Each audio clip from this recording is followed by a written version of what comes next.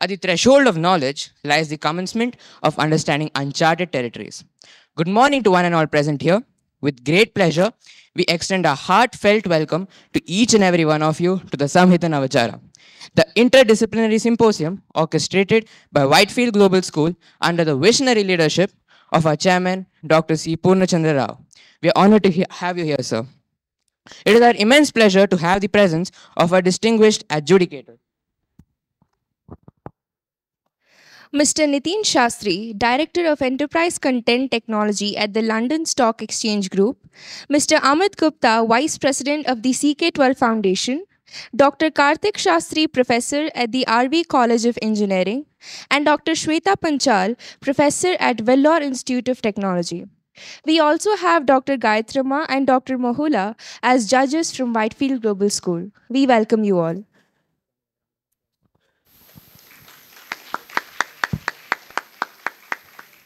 Our salutations also go to our charismatic Director Academics, Dr. Sharda Chandrasekharan, our beloved Principal, Dr. Sita Shankar, our ever-supportive Vice Principal, Ms. Deepa S., our dedicated coordinators, quality heads, educators, and dear friends. can we have a round of applause, please? The lamp of learning shines brightest when it illuminates the minds of others. On this note, I request the dignitaries to light the lamp.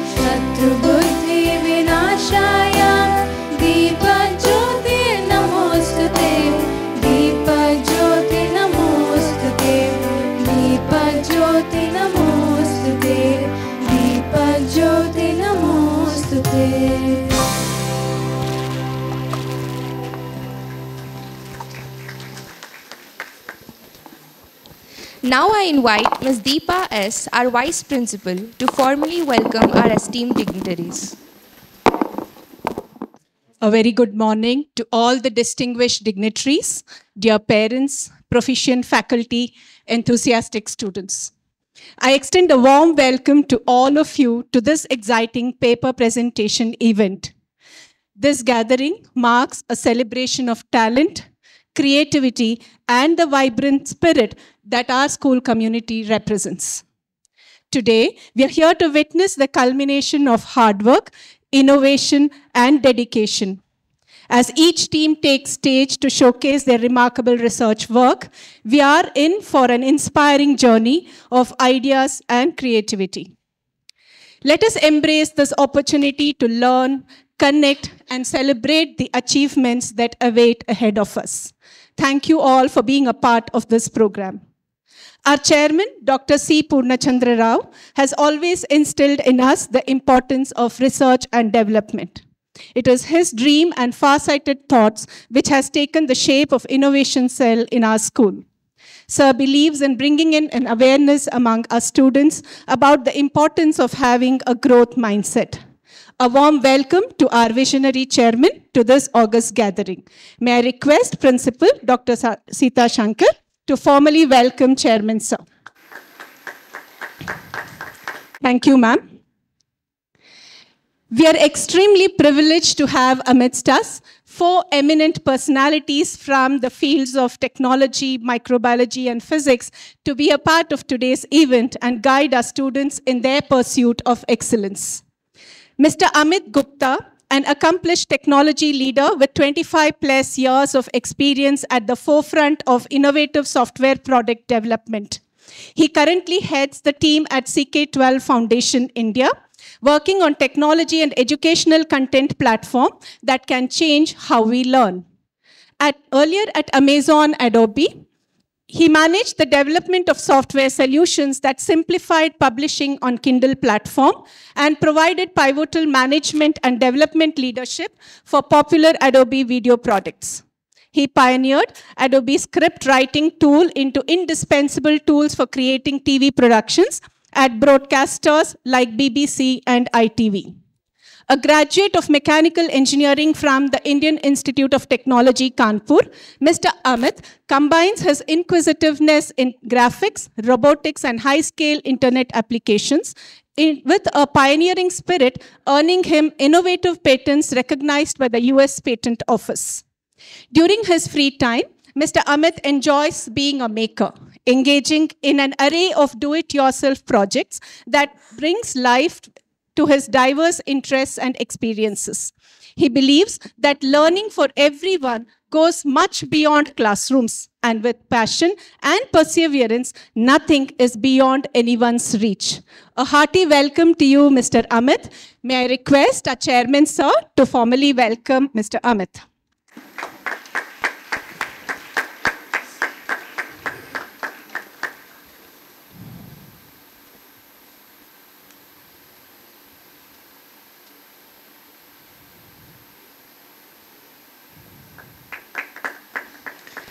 Our next distinguished guest, Dr. Shweta Panchal, is currently working as an associate professor at School of Biosciences and Technology, Vellore Institute of Technology, Vellore, where she is engaged in teaching various subjects like microbiology, microbial biotechnology, plant biotechnology, and in guiding PhD scholars.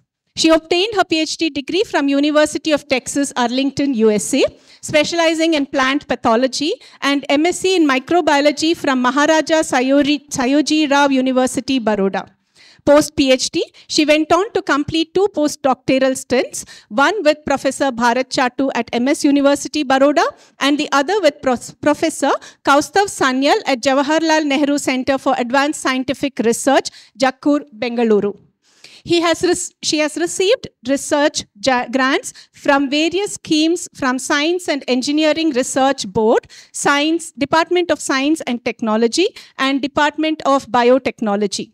She has presented her research at various national and international conferences. She has published 17 research articles in international peer-reviewed journals, which have been cited more than 450 times, 1 book chapter, and invited recommendation articles. She also serves as an associate editor of Bioprotocol Journal and has reviewed several research articles submitted to high-impact journals like Nature, Science, PNAS, etc. Her interests lie in understanding the changes in molecular events that occur during plant pathology interactions. She studies the role of plant immunity and pathogen virulence mechanism using genetic editing tools, omic methods, and high-resolution microscopy. A very warm welcome to you, Dr. Shweta. May I request our Chairman, Sir, to formally welcome Dr. Shweta to this gathering.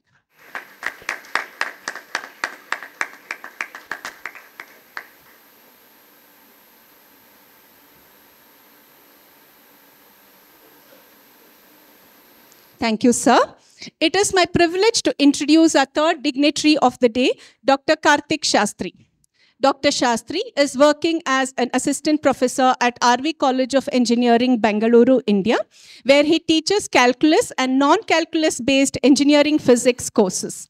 He has a strong educational background, including PhD in applied physics from University of Texas, Arlington. He is involved in various student enrichment activities by serving as a faculty advisor and mentor for the Astrophysics Club, and has been initiating student-based research and development programs. He has also participated in various faculty development programs and workshops related to teaching methodologies. Currently, he is part of pilot teaching program at RV College of Engineering that emphasizes boosting active student participation in classroom through the use of ICT tools, peer-based learning, and use of student projects. Prior to his stint in teaching, Dr. Shastri was involved in developing a novel time-of-flight spectrometer used to probe the surface of graphene through low-energy positrons. He was also part of research team that worked at National Synchrotron Light Source, that is NSLS-1, at Brookhaven National Labs, New York. He has also written proposals for SERB, DST, DOE, and ARPAE projects. Dr. Shastri has published in reputed peer-based journals like Nature, Physics Review, etc., on topics such as position spectroscopy, corrosion behavior, and electron emissions. Overall, Dr. Shastri has a strong academic and research background, as well as extensive teaching and mentoring experience. He has made significant contributions to the field of applied physics and continues to be actively involved in research and education. Dr. Shastri, we are honored to have you amidst us today. May I request Principal Dr. Sita Shankar to welcome Dr. Shastri to this gathering.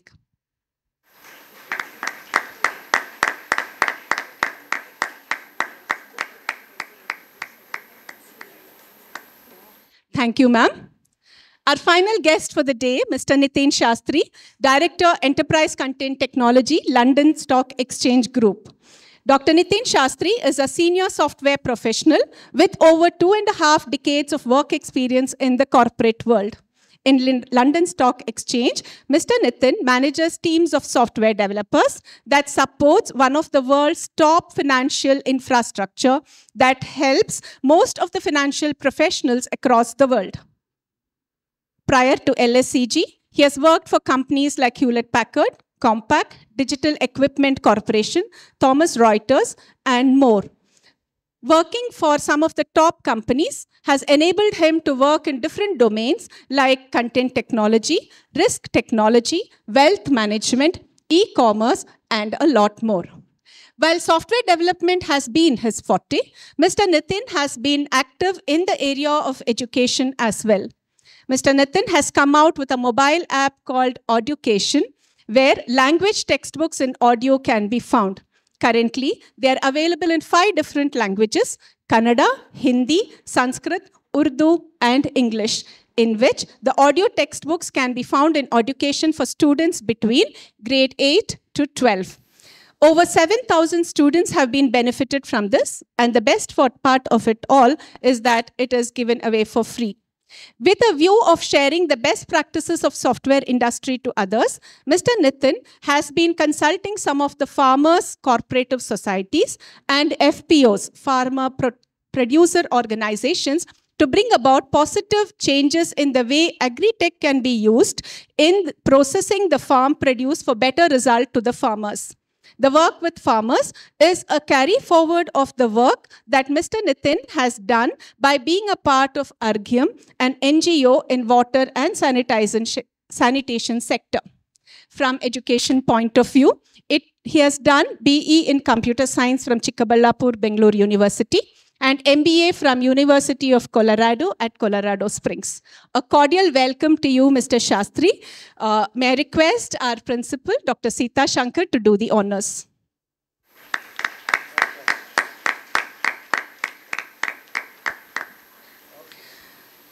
Dear audience, let us once again put our hands together to extend a heartfelt gratitude and appreciation to all our dignitaries for joining us today to be a part of today's event. I would like to welcome our principal, Dr. Sita Shankar, for enthusiastically leading us from the front and guiding our students towards the participation of today's event. A warm welcome to you, ma'am.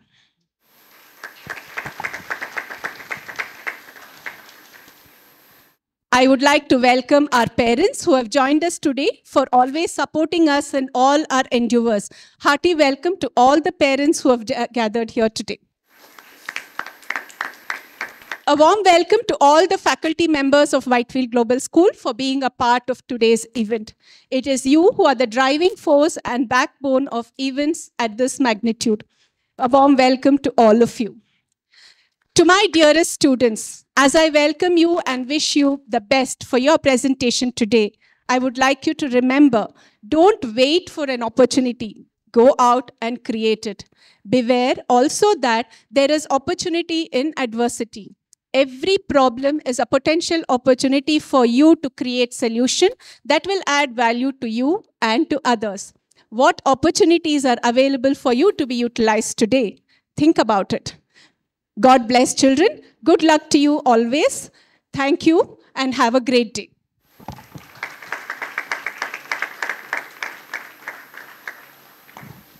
Thank you, Mom. No event is complete without the enlightening narratives of our Director Academics, Dr. Sharda Chandrasekharan. She was not able to make it to the event. However, she has sent her wishes through a video message. Respected Chairman, sir, invited guests, parents, teachers, and darling students, a very warm good morning to all of you. And I regret being not there physically today, but I know that today of taking a big leap into the world of research. I would like to congratulate the principal, Dr. Sita, and her team for starting this event in our school. I'm extremely proud of them. I'm indeed very honored to address you on this topic. But before that, I would like to tell a small story. It seems there was an old man. Every day he used to sit under a tree and meditate. His grandson used to ask him, "What are you doing after the meditation?" Then he used to say that I am feeding the wolf. Every day this went on. So the grandson became very curious, where is the wolf? So he told, I believe there are two wolves inside me. One wolf wants to be angry and shout, bite. The other wolf wants to be peaceful. So I'm feeding the wolf. So he said, I believe, which wolf are you feeding? He said, I have taken a wolf which seeks peace, and you decide which wolf you want to feed. My question to all of you is, every one of us have got multiple wolves in us.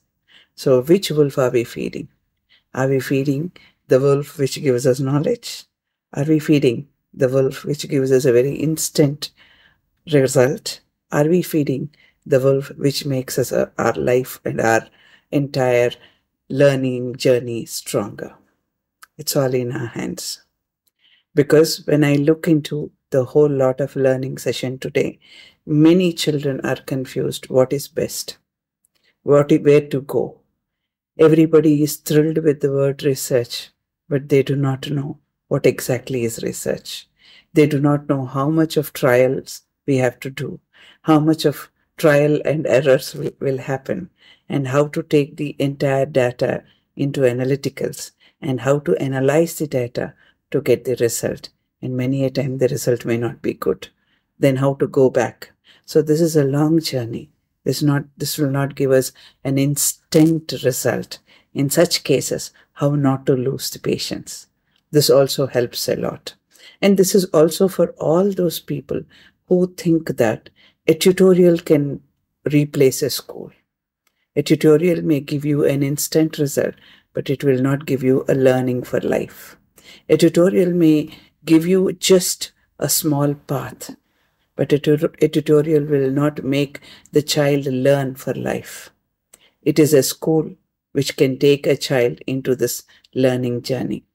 And if a child is attentive in the class, then the child learns everything.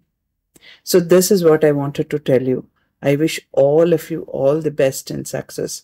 I want all of you to get into this journey of research, and in many more years to come, you will be taking this path forever, and you will be remembering this alma mater of yours, which has laid the first stone onto the field of research.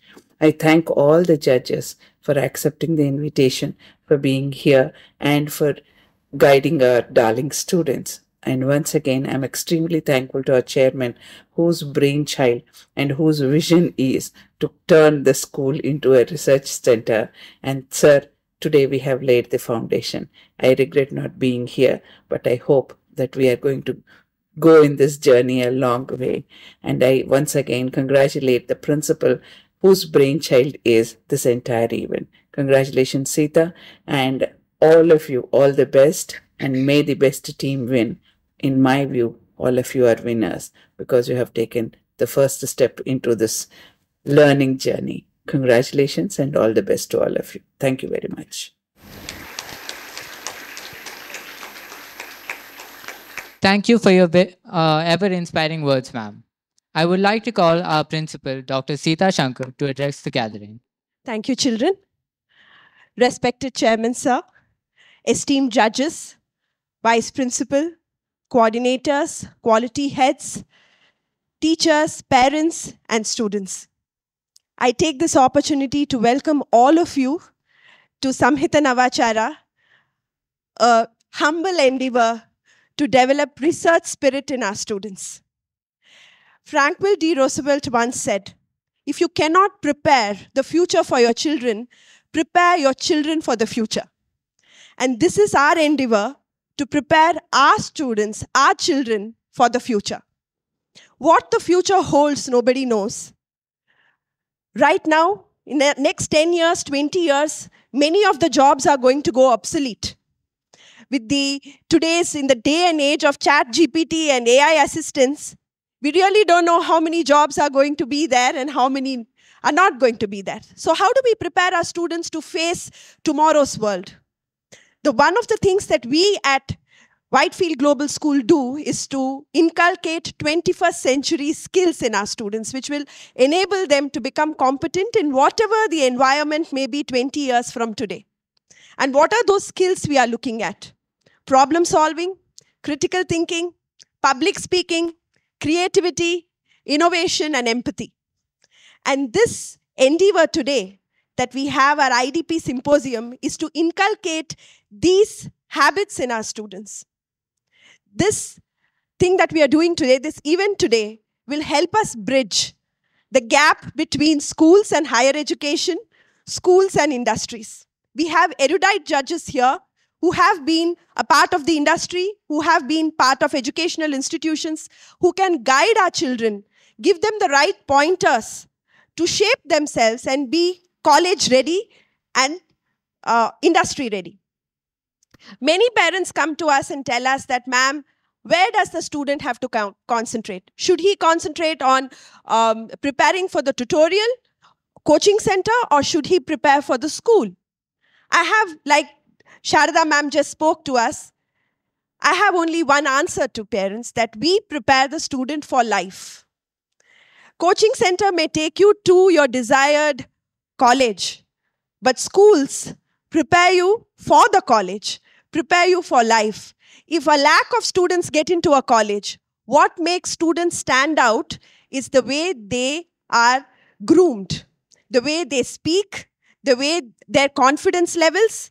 What they have done in school speaks a lot for students who plan to go abroad for foreign education or pursue research. And this platform is for all our students who want to learn, who want to grow, and who want to present their research findings. Like Sharda ma'am just said, research has become a very, very loosely used term. Anybody doing anything, they say it is research. So this endeavor of ours, this effort of ours is to bring originality into work that is being done. We want our children to produce original and genuine work that would be looked at by all the people around the world and being published in journals where they can very proudly say that in high school they have published a paper in journal. And this is the vision of our founder, our chairman, Dr. C. Purnachandra Rao, to develop an innovation cell in school. And this is the starting point for that innovation. So let us hope that today is a learning day for all of us, irrespective of student, teacher, or parent. We are all going to go enriched from today's event. Thank you for being here and wishing all the participants all the best. Participation is the key. All of you have already won. Thank you. Thank you, ma'am. With this, let us direct our attention to the core objective that has united us here today. I kindly request the students from the Commerce and Humanities section to remain in the auditorium. Those from the Physical Science and AI sections are requested to proceed to the music room, and Biology and Psychology participants are requested to convene in the dance room. Before we proceed, I would like to welcome our revered judges who would be judging the students of Physical Science and AI group with their expertise. We have Dr. Karthik Shastri and Mr. Amit Gupta as the judges for this section. Please give them a big round of applause. Let us begin with our presentations now. We have a single mission to protect and hand on this planet to the next generation. In this modern era, we're faced with grave obstacles of high levels of carbon emissions. And our friends are here to address this problem. I invite Srilayan, Vibha, Nareen, and Sangeeta to take over.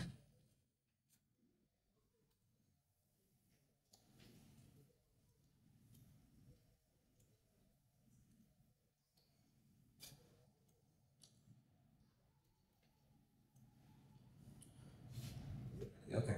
So, good morning to our respected dignitaries, parents, fellow students, teachers, my dear friends. To begin with, I'd like to share some history. The world's first patent for an automobile was made back in 1886 by Carl Benz. Since then, it has been 137 years of continuous improvements in the automobile industry. Over the course of this time, one factor has remained constant, and that is the fuel used to run our engines. The fuel that I'm talking about are fossil fuels. Fossil fuels are a great way to run our engines, but they are by far actually one of the worst. In the past 50 years, humans have emitted over 500 billion tons of CO2 into the atmosphere. So while our internal combustion engines played a key part in human history, it is time for them to go. The key problems that we would like to address are fuel and power inefficiency, high carbon emissions, and dependence on fossil fuels. A new and innovative way to tackle these problems is by using nano-catalyzed fuel cells. If you don't know what this means, here's a short description. So let's see what a fuel cell is. A fuel cell is a stack of many electrolytic converters that generate energy and aim to address environmental problems posed by the usage of fossil fuels. Follows the process of electrolysis to generate energy from hydrogen and oxygen atoms. So, there are many types of fuel cells such as alkaline fuel cells, phosphoric acid cells, and PEM cells. It stands for proton exchange membrane. To aid in this process of energy generation, we use nanocatalysis, which is the process where nanostructures are added into a chemical reaction to increase their efficiency. Going in depth, a hydrogen fuel cell requires two key components. One is the chemical fuel, that is hydrogen, and oxidizing agent, that is oxygen. Through the process of electrolysis, the movement of hydrogen ions causes the movements of electrons in the opposite direction that creates a direct current. This is achieved by using a catalyst. The catalyst then forces the hydrogen to undergo oxidation, and the hydrogen ions thus produced are used for energy production.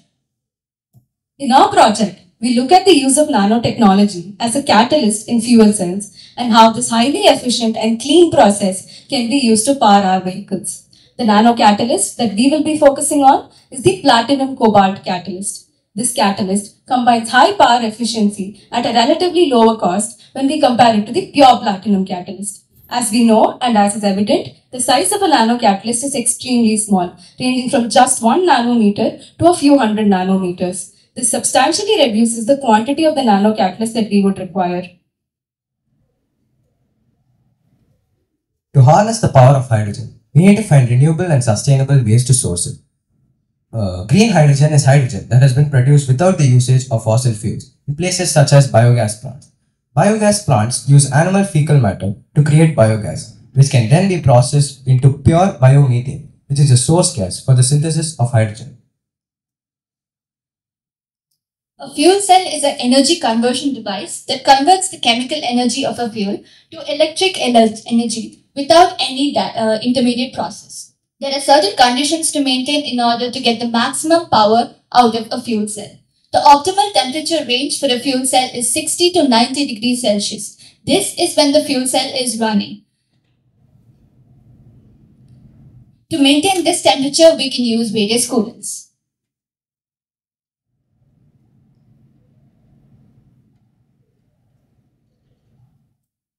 The best catalyst to use for this process belongs to the platinum group of metals. This is because they possess the highest catalytic properties while also showing excellent resistance to corrosion. But as we know, platinum is very expensive and extremely rare to find. Thus, we look at cheaper, yet just as efficient alternatives to platinum, namely cobalt and nickel for this process. So now let us talk about a practical application of fuel cells. One of the most common cars that you'd see on our Indian roads driven by cab drivers is the Toyota Etios. According to the Toyota's manufacturing details, it produces a base power output of 88.73 horsepower. This, when converted into watts, is 66 kilowatt, which is the energy output of the petrol variant of the Etios. Now, when we swap the combustion engine with a fuel cell, the energy output dramatically increases from 66 kilowatt to 164 kilowatt. 164 kilowatts when converted back into horsepower is 221. This is 20 more horsepower than what is produced by a Mercedes C-Class sedan, which costs around 56 lakhs. Hence, we can see that the power efficiency of a fuel cell is far greater than that of an internal combustion engine.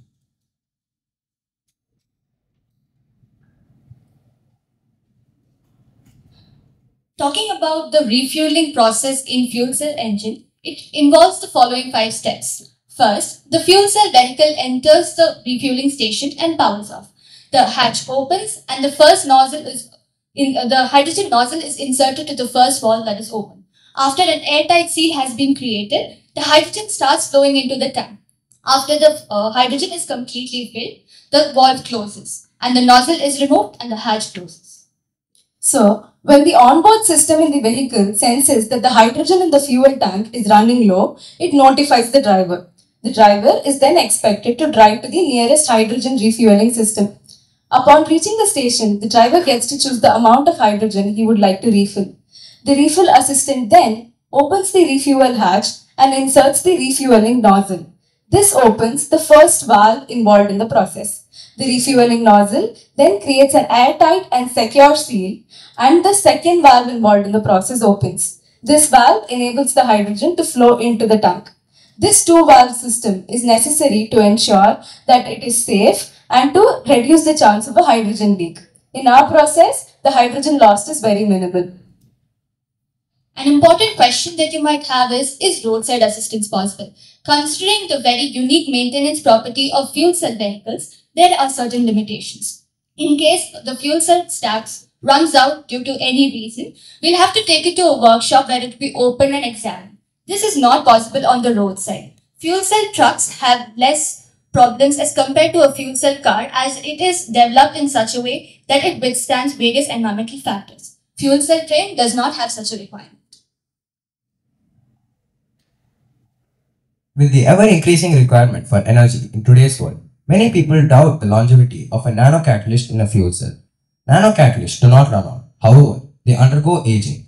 A non-used nanocatalyst has a single particle diameter of not more than 2 to 3 nanometer, but during the process of usage, they undergo mainly two phenomena. The first being particle coalescence, wherein two smaller particles clump together to form a bigger particle, and Oswald ripening, wherein one particle dissolves and redistributes into other particles, thus making them bigger.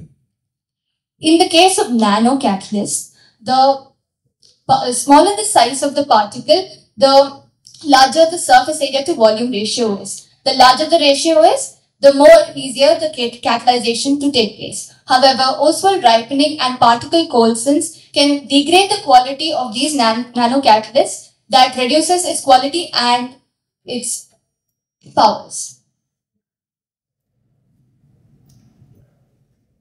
Unfortunately, the widespread use of nanocatalyzed hydrogen-based fuel cells for personal vehicular use is not yet out there, mainly because of three reasons: lack of funding, lack of infrastructure, and lack of readily available hydrogen. But with current technology, these issues are resolvable. Yet, this is not in practice due to the advancement in electric vehicles. It is more feasible to use an electric car than to use a car running on hydrogen based fuel cells. So you may be asking how we can make a difference in altering our carbon footprint if we can't add fuel cells to our passenger vehicles. Well, the answer to that question is straightforward. Since our cars are already transitioning to electric vehicles, instead of meddling with that process, how about we add fuel cells in vehicles where adding electric batteries is not really feasible?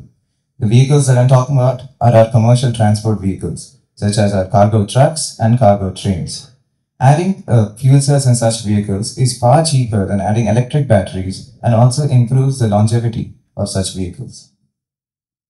Based on our research, we have found out that by using fuel cell in trains, it can go for a longer range of 1600 kilometers for every 30 minutes of refueling. This means that we will be able to save 12,800 liters of diesel per train for the same distance. But what about the ongoing process of electrification of our railways, you may ask? Isn't that more efficient? The answer is yes. But we need to look at where this electricity is being generated from. This electricity itself is generated in power plants based out of coal. That again brings us back to the usage of fossil fuels. Instead, this electricity could be generated in power plants based out of fuel cells, thereby enabling us to produce clean and green electricity for our trains. For transport trucks, we can get more than 1000 kilometers on a single refill, which takes less than 15 minutes.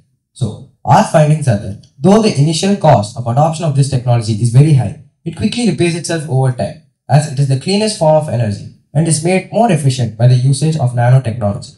Our transport sector accounts for 50% of the total oil consumption and 19% of the total energy consumption of the country. Thus, by changing just a sector, you will not only help make a big impact by improving the economy of the country, but will also help improve the cleanliness of the environment. But incentives and subsidies provided by the government in future years will help improve the quality of research and will also make the adoption of this technology very quick. But what good can this technology be if its lifespan is not satisfactory? According to the current details provided by numerous manufacturers, the current lifespan of our fuel cell is on par, if not better, than the current combustion engines. Our preliminary findings show that if you're scaling these up to cargo trucks and transport trains, we'll have a longer lifespan of maybe 1 to 2 years more than normal combustion engines. However, we must keep some details in mind that are the sources of degradation for fuel cells that may include but is not limited to mechanical wear and tear, thermal degradation, and chemical degradation. Now, that brings us to another question. What do we do with a fuel cell once its lifespan is over? An essential part of using a fuel cell is its disposal method after its use. One idea we have come up with is to disassemble the fuel cell into components and firstly remove any remaining electrolytic solution from the fuel cell. Now, these components can be sorted into different categories based on their usability and other criteria. Any materials like metals can be reused based on certain factors, while hazardous material can be treated or disposed according to regulations. Now, on that note, let's talk about some future ideas that we can implement for fuel cells to make them practical. Number 1, the development of switch and go fuel cells. Using switch and go fuel cells would allow quality professionals to provide clear roadside assistance by being able to remove the fuel cell on the spot and replace it with a new one. Number 2, implementation of nanocatalyst collectors. As we have said before, nanocatalysts age, and to improve the replacement process, why not develop collectors that are inside the fuel cell that would allow the old nanocatalyst to be collected? This would make the replacement process easier and more efficient. And last but not the least, the usage of the water generated from electrolysis for the production of more hydrogen. This would improve the range of the vehicle and would remove our dependence on hydrogen refueling stations by a large amount. And with that, thank you everyone for listening and have a great day.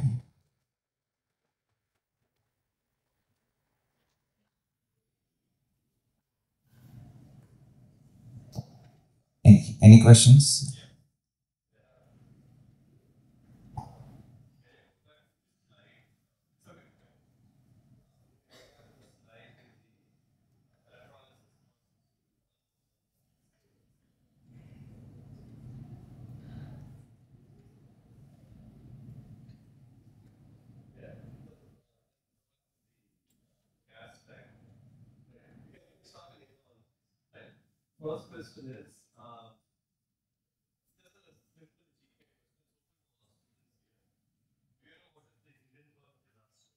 Yes, yes. So, in the Hindenburg disaster, 24 people died due to an unfortunate explosion that was caused due to hydrogen exploding. However, we have done our research because we understand that hydrogen is a dangerous fuel. However, in the Hindenburg explosion, there were various other factors, such as the fact that the outside of the airship was coated with an aluminium particle, which would make oxidation far easier. And there was another chemical which I forgot. I'm really sorry, but this made sure that the hydrogen inside exploded at a very violent rate. One more thing I'd like to note is out of the 24 people that died that day, 23 of them jumped out of the hydrogen, out of the Hindenburg. Yes, according to the details, the hydrogen exploded, but upwards, in the upward direction. Everybody at the time.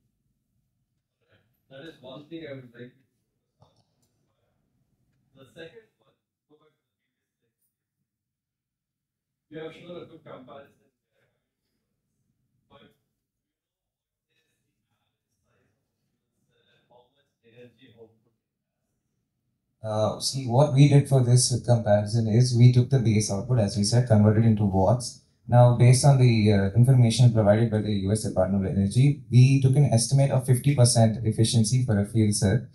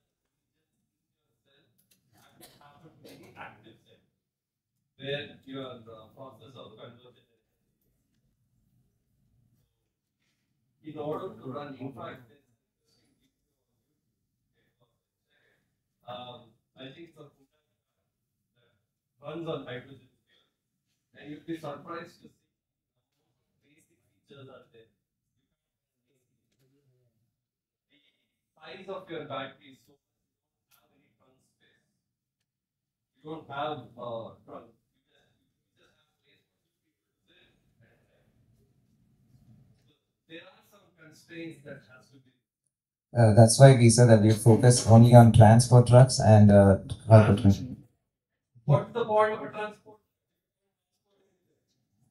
Well, as you said about the air conditioning, one more idea that I just thought of is the heat generated in this process. We could use that actually for air conditioning. So, yeah, we could use the heat generated in this process for the air conditioning. Yes, I agree that. Okay, now, rule number one. See, please take this positively to any student who is here.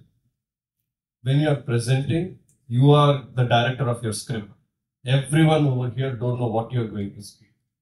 And secondly, if you don't know the answer, say I don't. Alright? Don't say we are going to use the heat from the truck to use it for air conditioning. This is reverse thermodynamics. How will you take heat and convert it? How will you, so if I'm taking heat from some other body, I will get hot. So how are you going to cool it? Is that making sense? Right?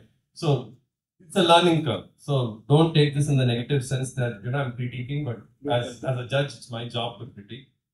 So the first thing is, I like the way how you guys presented, and try to reduce the size of the paper as much as possible, because it's okay. You make a mistake, it's okay. Even when I teach in a class, I make mistakes, but then have the confidence to come out of it. In fact, you had a list in the middle when you were talking about electrolysis. It's my good on you that you did it.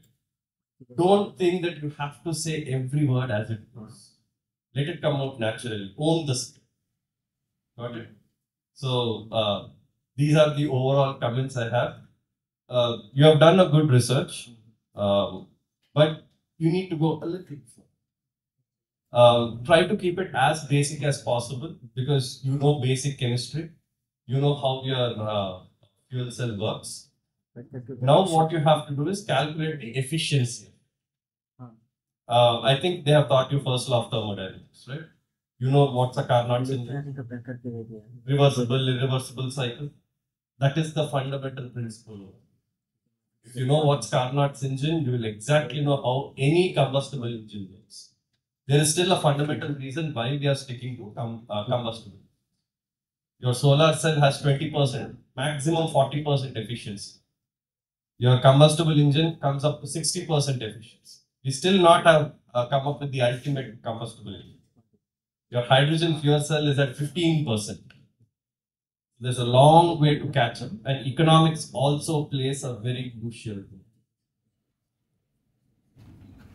Good afternoon, everyone. We are Group 3 from Class 11 Oil, and we have taken up the problem statement, the study of AI in setbacks and solutions. So, as we know, AI has become a new buzzword around the world these days, hasn't it? And we have been hearing this term quite often now. But what exactly is AI? In simple terms, I think AI can be explained as the machine's ability to mimic human intelligence, or more precisely enhance it. Now, AI can work faster and process more data than 100 geniuses sitting one way. And that's crazy, which is why AI is such a big hype these days. The recommendation systems on your social media pages, on your shopping websites, as well as the facial recognition systems on your mobile phones, the GPS technology used on Google Maps, Windows, Snapchat, and other such apps, all of these are operated by AI.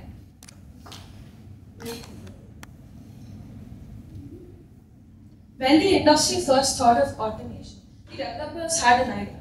What if the machine could learn? Well, what is machine learning? We should know that before we talk about AI. Machine learning is a branch of artificial intelligence and computer science, which focuses on using data and algorithms to teach the machines, gradually improving its accuracy. It's like teaching a baby how to walk and how it gets better at it. The types of machine learning are supervised, semi-supervised, unsupervised, and reinforcement learning. Now, deep learning. So, it is a type of machine learning technique which is based on learning by example, something which comes to human beings naturally. It has neural networks, which is similar to how the human brain has neural networks. Now, the types of deep learning are multilayer perceptron, convolutional neural network, and recurrent neural network.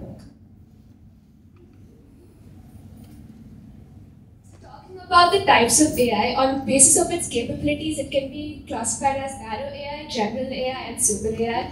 And on the basis of its functionalities, it can be classified as reactive machines, limited memory machines, theory of mind, and self-aware AI.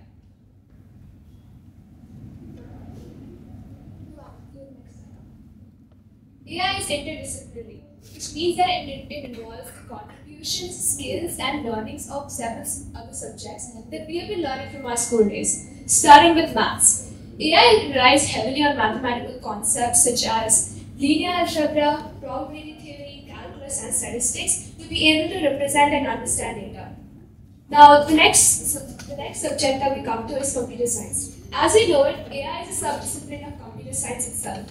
Since it involves computer science concepts such as computational thinking and logistics and algorithms, it is deeply rooted in computer science.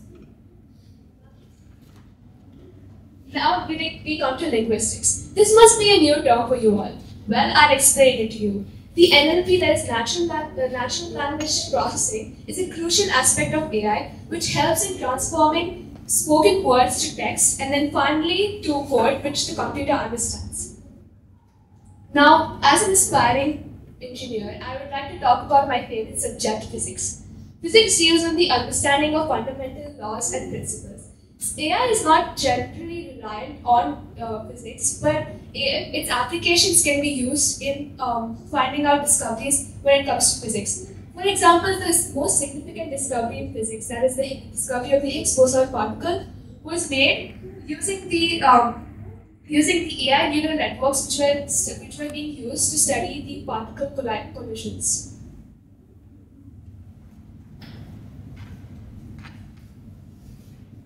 So, cognitive science and psychology.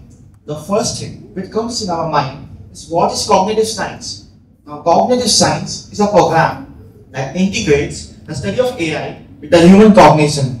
And when we combine it with psychology, it gives us data about how humans understand and perceive this world.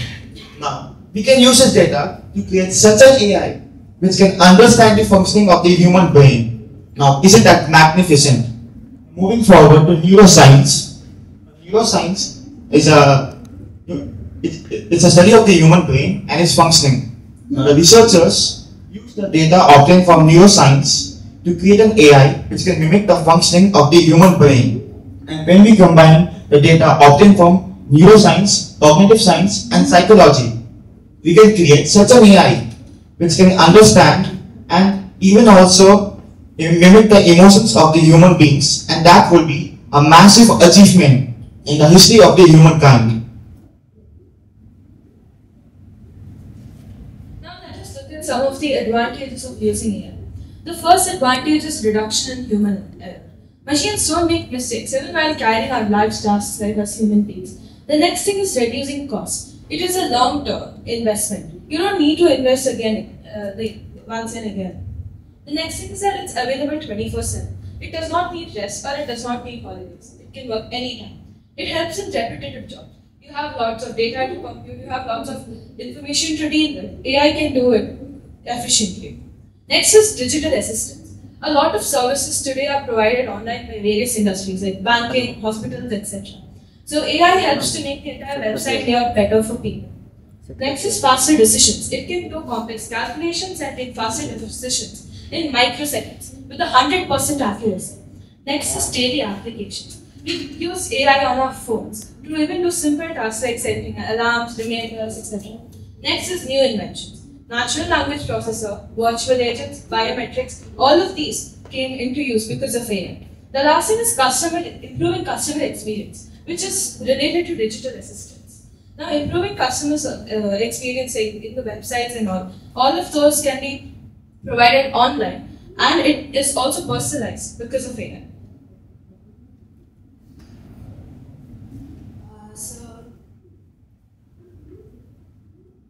So let's come to the main part of our today's project or research. Is it AI dangerous?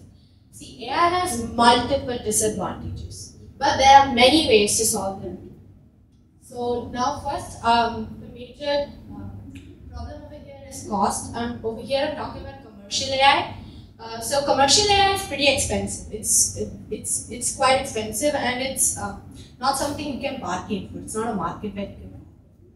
So over here, the main solution for this problem is to identify the right type of technology and partner with it. Now, so I'll give a real life example. We had to make food for a 7-year-old child. Now we have two options. We can buy normal table salt or pink salt. Now pink salt is much more expensive and has more health benefits, but table salt over here is not expensive and may not have much health benefits as pink salt. But now we need to focus on the fact that we are feeding a 7-year-old child who doesn't need much health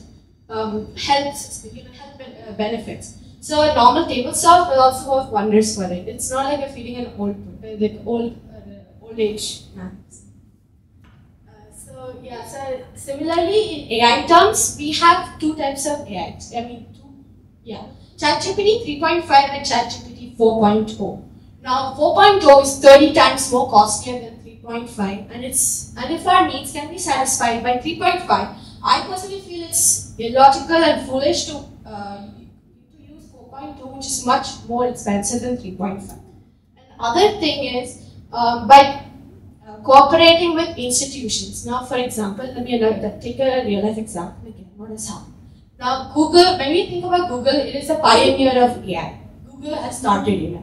But so once AI started, Microsoft has collaborated with OpenAI and integrated their AIs together, like their products with AI. Similarly, Google's made its own AI, but that gave Microsoft a head start. Now, Google's Vertex and Bard now is still catching up to Microsoft's products. So that is one other way that Microsoft has reduced its cost. Now, unemployment, as Dr. Sita ma'am had mentioned earlier, unemployment is one of the major factors in today's world. Now, let me say that AI would not destroy and create jobs, it will transform the pre-existing jobs today. Now, let's jump back in time. 50 years back, people had the same assumption about computer science. They believed that their jobs would get destroyed and computers would take over them. But now we know that's not true. IT field is one of the biggest and the leading industries in the world, providing jobs to 3.12 million people in India. So I'm pretty sure that AI will also do the same. Give it time, it will happen. Now there are many jobs that it will bring. Now, for example, we have data scientists and AI analysts. We have AI ethicists, policy experts, system integrators, trainers, cybersecurity experts, and UX designers.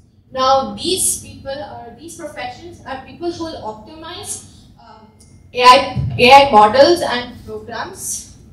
And now, since AI is being increased, like the ethicity of AI is becoming a major concern in the future right now. So what we can, so these policies made by these professionals are going to be guidelines for tomorrow's AI models. Now AI system integrators, like I said, Microsoft had integrated OpenAI's ChatGPT with its products, right? Now these are the people who will integrate these two products together.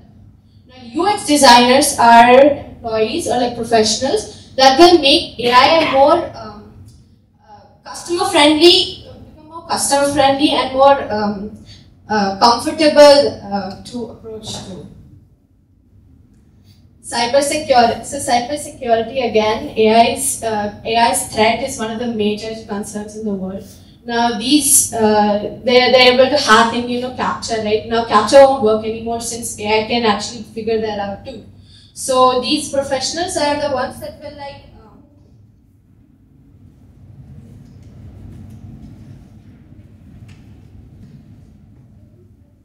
will specialize in identifying and mitigating potential risks and vulnerabilities associated with it. Now, AI trainers, it's pretty basic.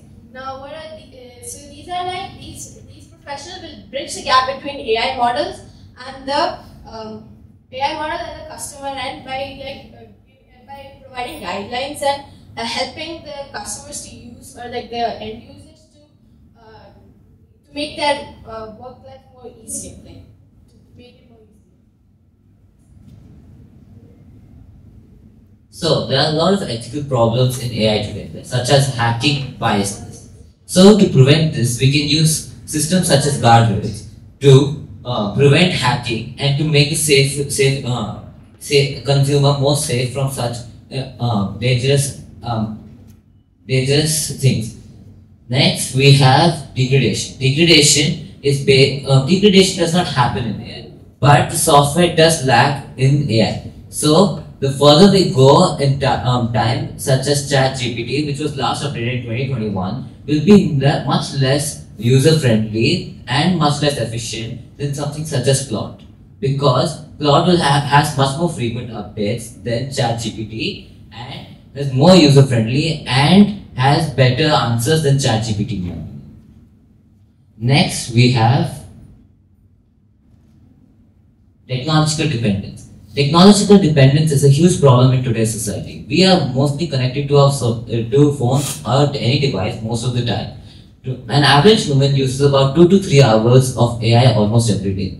To prevent this, we can set limits on our phone to to maintain our body better and help and reduce mental stress.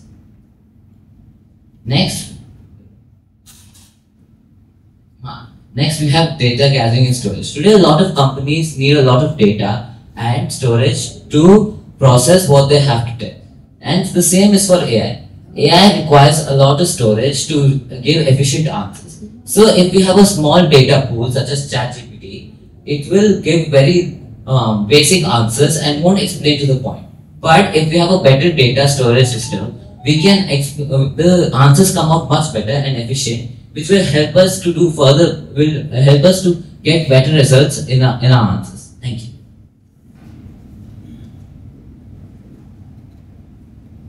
So this is just a brief of whatever we've seen in the presentation so far. The first thing is that AI is the most disruptive technology. No one would have thought that a machine can learn, a machine can be trained, and a machine can become independent. Next thing is that the field is inherently interdisciplinary and it is connected to a lot of sectors. It can be related with a lot of subjects and it can be used in numerous fields for the development of those fields and development of AI itself. The next thing is AI can be grouped on basis of capability and on the basis of functionality. And finally, when we have so many advantages of using AI, there are also disadvantages which need to be taken care of properly, and we must make sure that we can reduce the risk of whatever disadvantages can happen by finding solutions.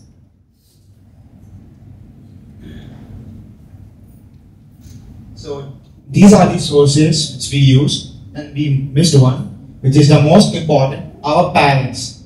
Without their guidelines, we would never come this far.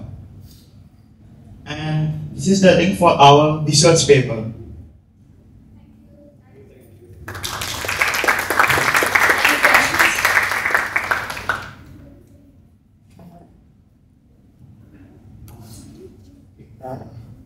Nice collection of a lot of the materials that you guys have.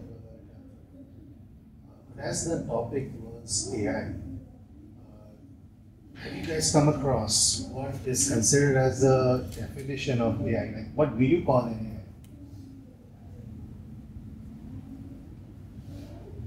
Basically, a machine's ability to be able to process information the way we humans do with each other, like the way we have neural connections in the brain, the same way a machine has the capability to form neural connections and process data accordingly. Machine has the ability to what? To form connections and then analyze data. Better. Don't say neural. Yes, sorry. Yeah, because neural is one of the way to achieve it. Have you come across a term called as the Turing test? No. Do you know who is Alan Turing? How many of you have watched that movie? Benedict Imitation Game. How many of you have watched it?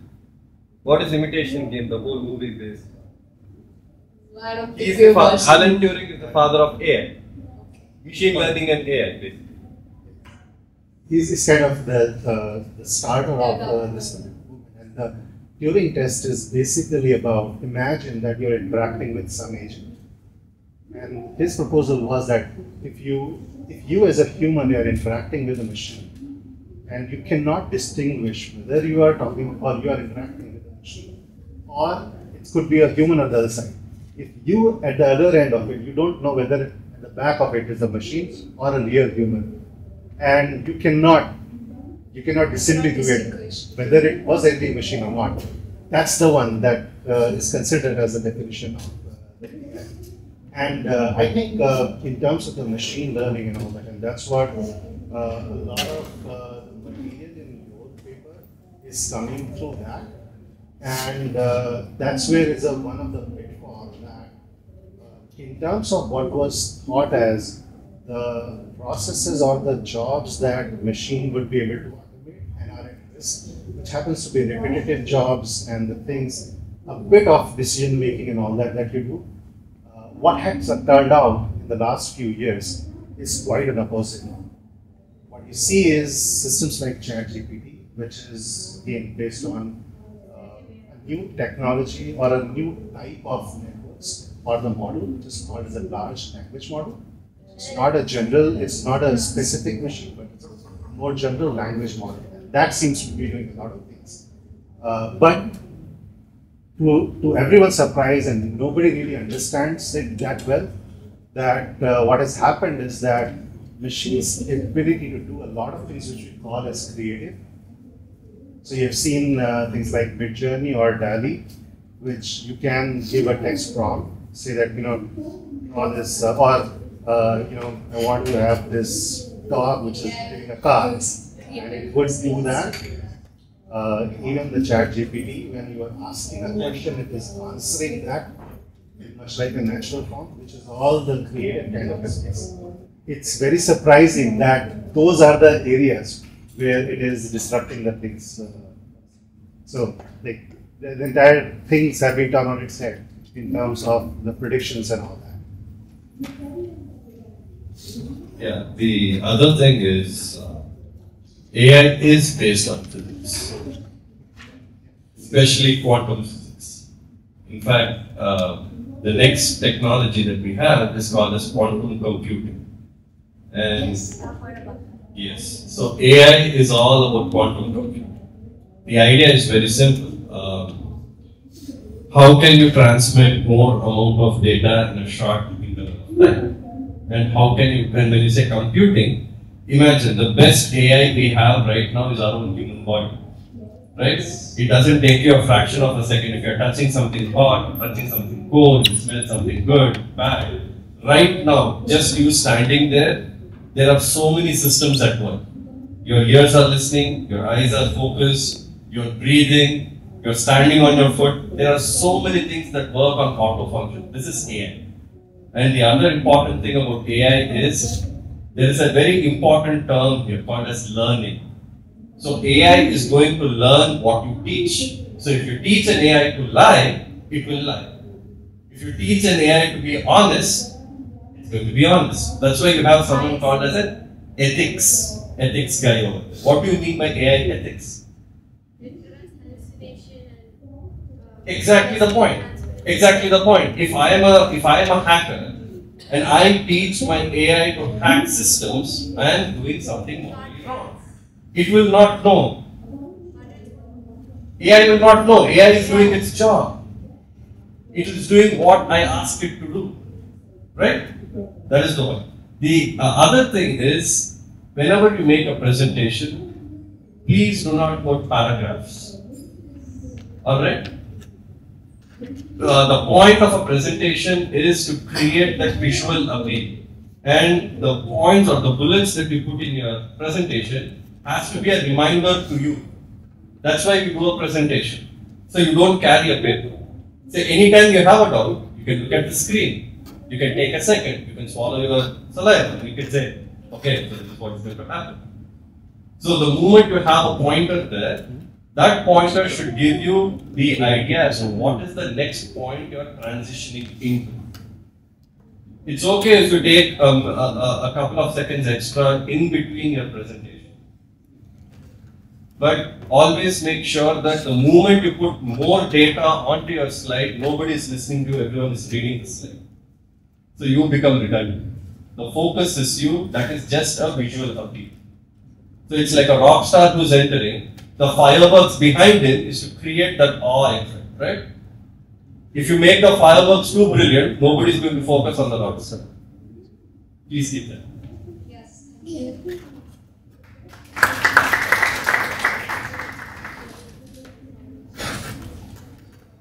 Thank you.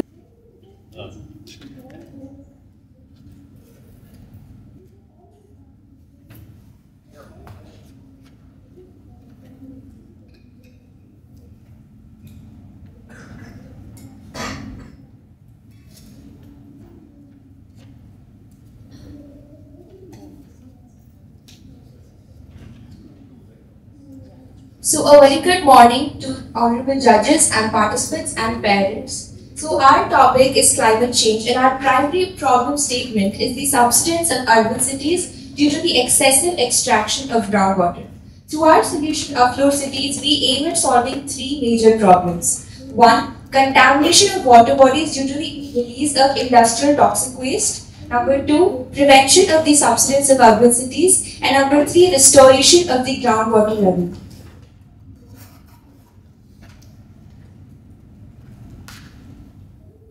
Okay, so what do you see when you look at this picture? Flood, but does it really look like the water is rushing down?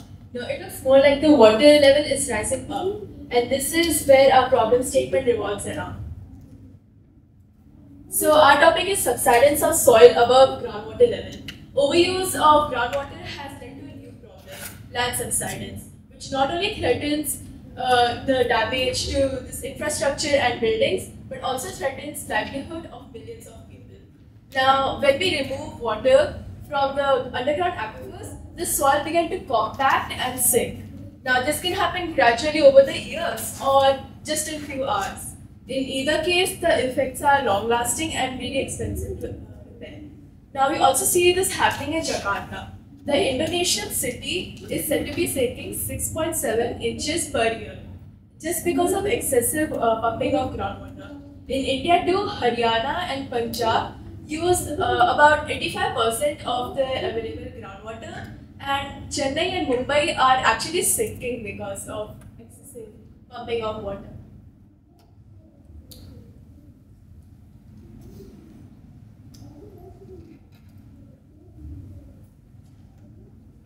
So our solution not only focuses on the subsidence of cities, but also the harmful effects of wastewater on marine life. So we put our main focus on 5 points: bioaccumulation, thermal pollution, harmful mutations, murkiness of water, and low concentration of dissolved oxygen.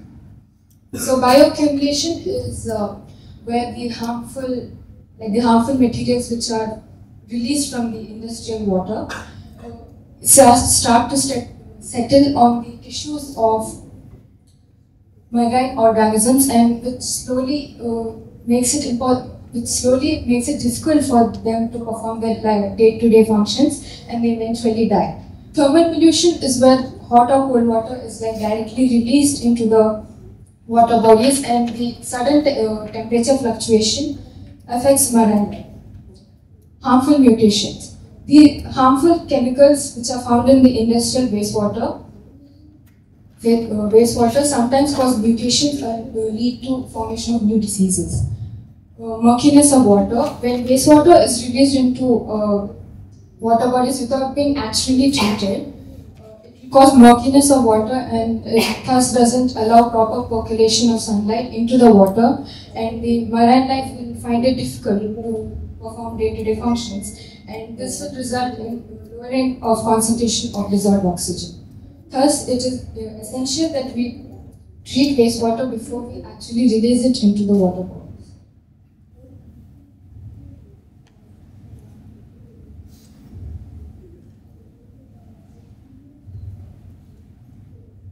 Subsidence of cities and water scarcity plays an immense impact on the minds of the citizens. The first thing is the water price rises due to water scarcity, and the citizens who experience financial instability can experience insomnia, and citizens who are below the poverty line can go through suicide. Since, due to the subsidence of cities, the living quality decreases, this causes the citizens to migrate. Because of migration, the citizens can feel a feeling of exclusion, alienation, and distress since they have a lack of autonomy over their lives. Their social status decreases, and disturbances are seen in the lives of children. It also creates a negative opinion on the government since they cannot provide an immediate solution.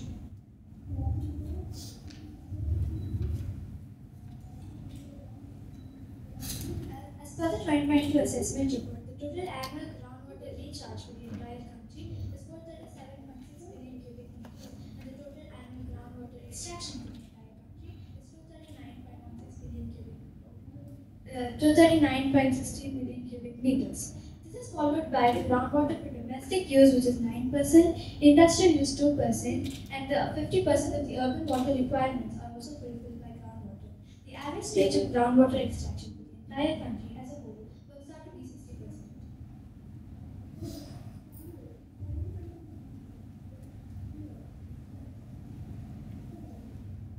Till now, you have seen the problem that we came through. Now we have a solution for it. We have a pictorial explanation of our model. Here, the industrial wastewater flows through the water treatment plant and gets recycled. A small pond is made with permeable pavement base is created so that the water from the recycled water treatment plant goes through it. And from the pond, the water trickles down into the soil and fills the groundwater cavity. Here we have another permeable pavement base, like road we have made, so that the footpaths, when rain comes from the water from the footpaths percolates into the groundwater and fills the groundwater cavity.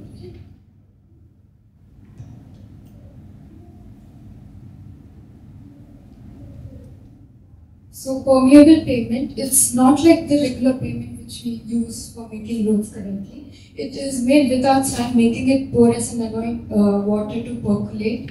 And it requires less maintenance and because it's less likely to give rise to potholes. And it has a lifespan of approximately 30 years compared to the regular pavement which we use, which has a lifespan of 15 years. So how did we incorporate this into our model? Well, the industrial wastewater which we get after treatment is sent to a lake which is lined with this permeable pavement. This allows the water to percolate through the pavement into the groundwater.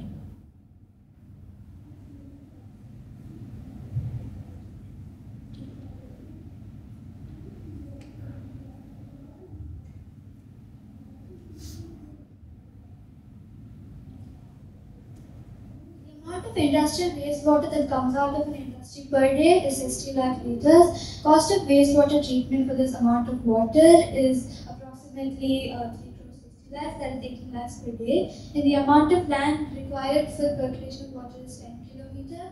And cost of buying the permeable pavement for the land per square foot is 300 to 2000 rupees. What is the amount of land required? 10 kilometer, 10 square kilometer? 10 square kilometer.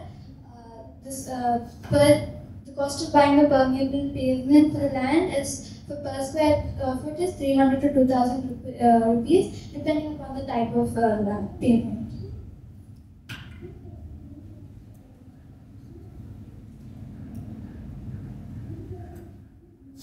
Okay, so purifying water, wastewater has become really important now because they contain metals like lead, arsenic, chromium, and more metals like nitrogen compounds. And so now let's see some ways to purify this.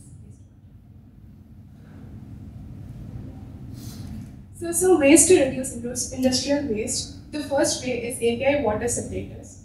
The API American Petroleum Institute is a device designed to remove the gross amounts of oil and solid pollutants from the wastewater produced by industries from chemical plants or petrochemical plants or any other industrial oil water sources. So this API American Petroleum Institute device is designed by using the gravity separation, which is based on the Stokes law, which defines the rise velocity of oil droplets based on the density and rise. This device is based on the specific gravity difference between the oil and water, which is the difference is much lesser than the specific gravity difference between the solid pollutants and the water. The specific gravity difference is basically the density of the oil to the density of water.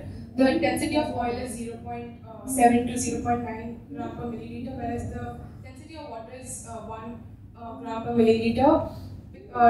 As oil is lighter than water, it rises to the top, and the solid substances, pollutants settle to the bottom, and the water, the clean water, forms a layer in the middle. The oil later can be skimmed off, and the solid pollutants can also be taken off later. The second method of purifying liquid waste is removal of acids and alkalis. Neutralization usually produces a precipitate, that is a solid, which needs to undergo treatment as solid residue can be toxic. In a few methods of neutralization, gas streams are also evolved which require gas stream treatments. Some other methods are also follow neutralization. Hardness waste streams rich in hardness ions, as from the deionization of water, dissociate into hardness ions into a buildup of precipitated calcium and magnesium salts. This is harmful to the disposal pipes as it can cause severe furring and also in extreme cases cause the blockage of pipes. This happened once in 1970. So it becomes increasingly important to neutralize the acids and alkalis in industrial waste. This can be done by managing the deionization of wastewater or by disposal to landfills, and also by managing the pH level of the released wastewater. The third way is decentralized water treatment. So the polluted water gets very unsafe to use and we cannot waste water. So it is decentralized water treatment means to reduce the level of contaminants in the water so that it's safe to use again. The first way is to waste stabilization ponds. It's a pond and it is used to reduce the organic matter and to remove pathogens. The second is aerated ponds. That's to provide artificial aeration to the water and to produce biological oxidation. Third is constructed wetlands, non-planted filters, and technologies making use of anaerobic digestion. Thank you.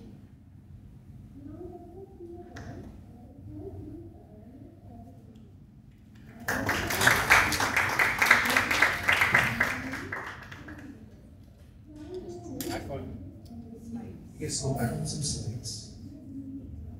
Here we talk about the effect of scarcity of water on different strata.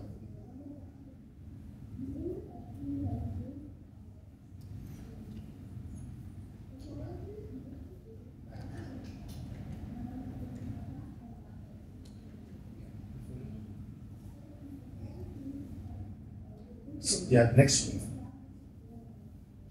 So it's curious that how do you guys relate to insomnia and the water scarcity? Sir, water scarcity is a major problem. Any problem that troubles the humans is always leading to a psychological problem affecting their minds, which we researched and found out that this is one of the problems. What is this insomnia? What is insomnia? Yeah, it's lack of sleep. There are lots and lots of things that causes you this insomnia. The question is that how do you relate that? This is one of the main causes of that. And certainly in this paper you have your main focus was that we are not refilling the groundwater as much as we are taking out. That's the main thrust. But also there is one huge factor, which is the reason why even from the soil areas which are free, is not having roads and all these kind of things, a lot of the degradation is happening in terms of water not effectively going down into the ground, even in those areas. Come across that and any tips or the things in terms of what is being done to fix that problem. So now you guys must be hearing the news about a lot of areas, like pretty much with every monsoon season, you would see areas which are having drought as well as then having floods. So a lot of water is coming all over as well. Any pointers towards what's the reason for that and what could be done? Sir, I think floods mainly are caused by not proper management of sewage in the city, which we don't aim to solve in this solution. But then if we provide water the space to percolate into the soil, it will definitely percolate. Even if it takes a lot of time initially and then later understand it, make an aquifer in that place. so the thing I was pointing towards is that a lot of soil erosion that's taking place, and due to that, when you've seen that in the upper hills in the northern, where because of the soil erosion, the water flow happens to be a lot more, it takes away the soil, it prevents that water, if that could have got accumulated, could have gone down to the groundwater, and the area which is available for these type of lands is also far more. So the things that could be done in terms of fixing it through that, which is essentially to a large part of it happens to be plantations and all that, also help a lot in terms of getting that water retained and be driven back.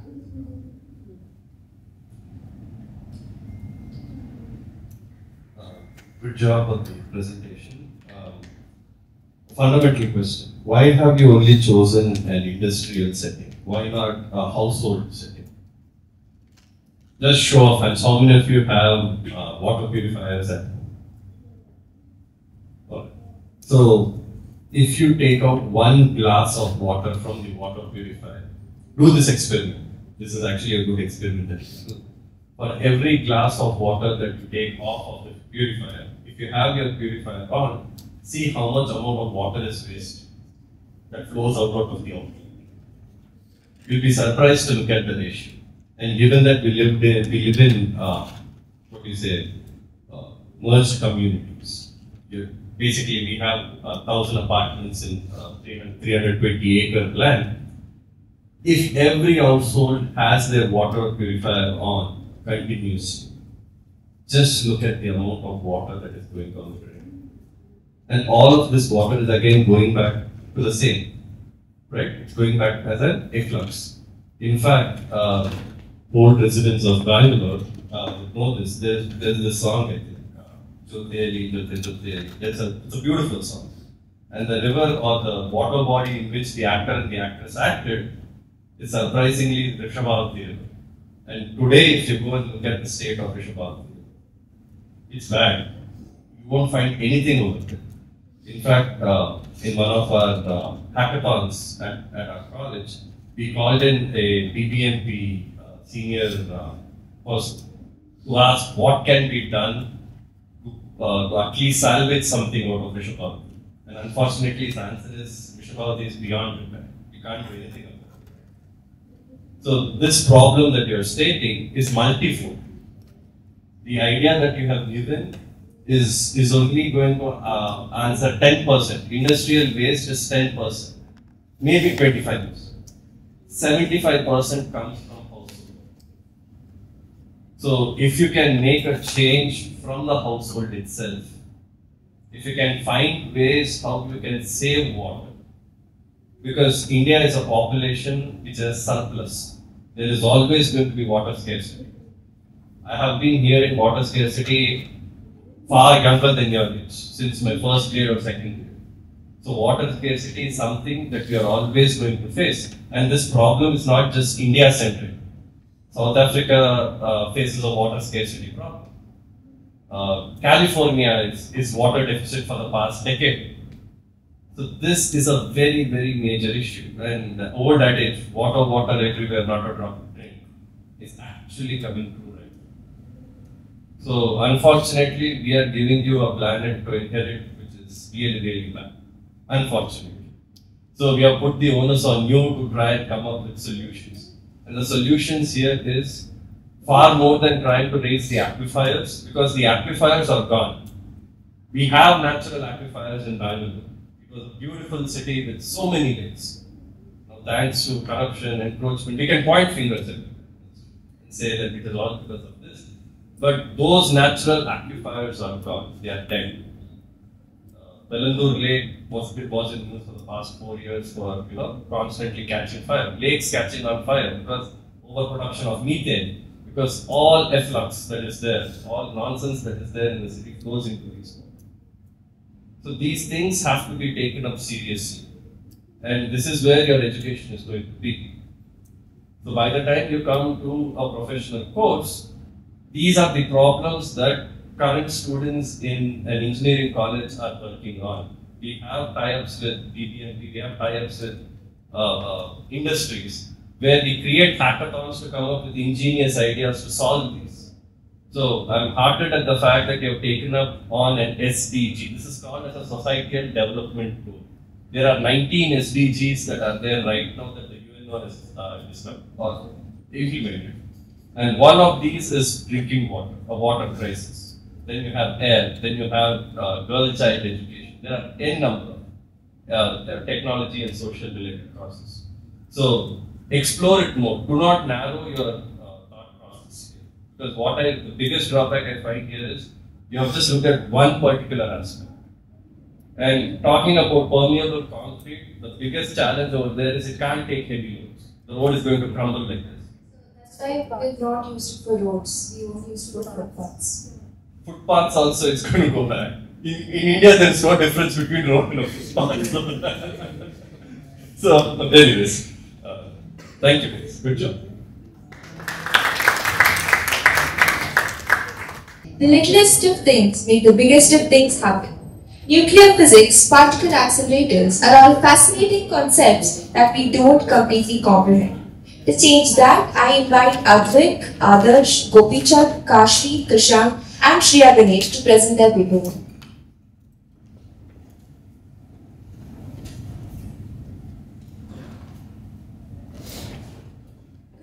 Respected judges, teachers, parents, my dear friends.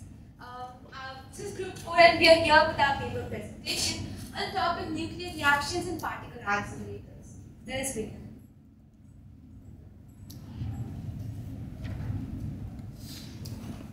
So the main objective of our project and research here is like the various effects of nuclear reactions and the byproducts which are released. There are many harmful effects due to the radioactivity of the products, waste products released. Second, we would try to plant the seed of thought about the growing concern and the effects of the particular waste and all the extra byproducts, pollution caused by that. Lastly, we'll be giving some methods in which we can reduce and cut off the waste used by nuclear reactions.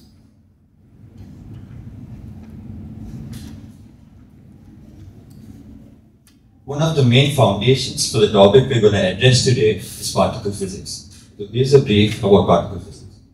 Particle physics is the study of fundamental particles and the forces that make matter.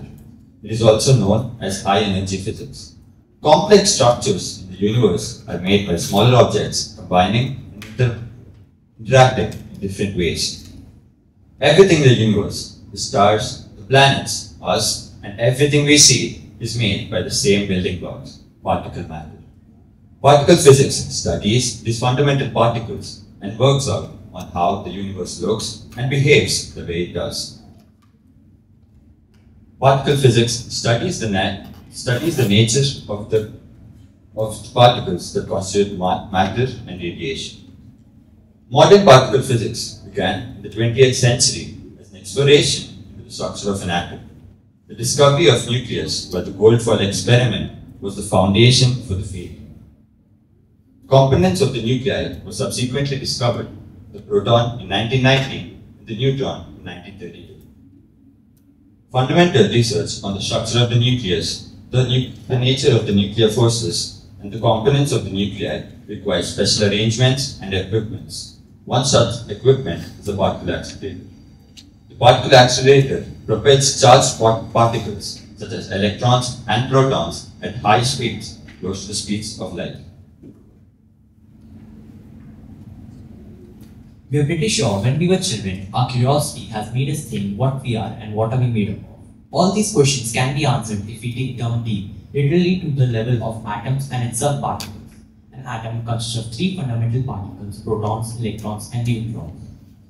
We often take it for granted that these particles are the smallest thing that we know, but we have got the wrong mindset. There are even smaller particles than electrons, protons, and neutrons, such as quarks, gluons, muons, pions, Higgs boson. A particle accelerator is a machine to study these particles and to determine the functionality and use that would benefit us. Particle accelerator comes under the field of particle physics, which was earlier explained by my friend Gopi. The few examples of particle accelerators, as you can see, are CERN in Geneva, Switzerland, SLAC LINAC at Menlo Park, and VECC, Variable Energy Science Center in India. Particle accelerator has uses in many fields, mainly pharmaceutical research. Particle accelerators has impacted our life through its applications in medicine.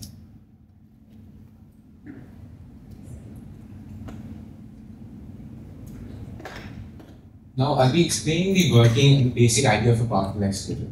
So let's say we take two particles, like two protons, and we speed them up till like 99% of the speed of light.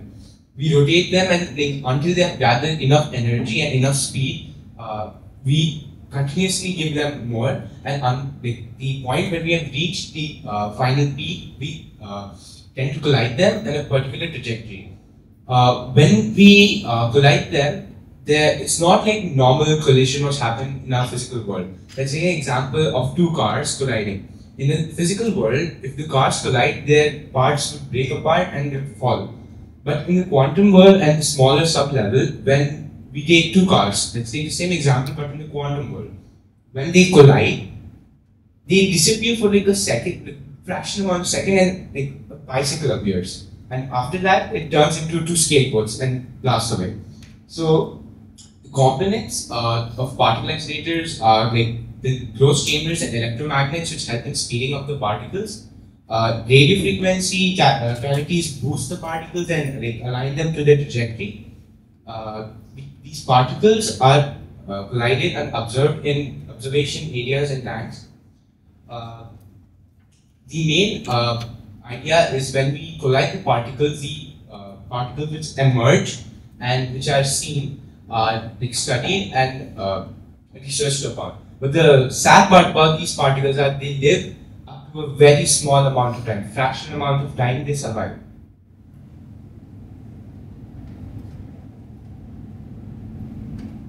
I'll be telling you about the applications of a particle accelerator. First one, let's start with element analysis. A widely used technique in the oil industry is neutron well logging. In this, we project a ray of gamma rays onto the rock, which helps us determine the composition and log the profile. And the second one is in the medicine industry. Medicinal diagnostics radioisotopes can give a lot of important information when injected into the organism. Like we can detect tumors, and these tumors can be cancerous, which leads us to the third point, which is radiotherapy. It is estimated that 25 to 30% of the world population is going to get cancer in their lifetime. Radiotherapy is one of the most effective way to cure cancer, but in this, the aim of radiotherapy is to destroy the malignant cells without damaging the surrounding cells. But unfortunately, there's one drawback. When you project the rays onto the cancerous cell, the surrounding cells get damaged. But the good thing is that we can prevent this by directioning the rays in multiple directions towards the tumor.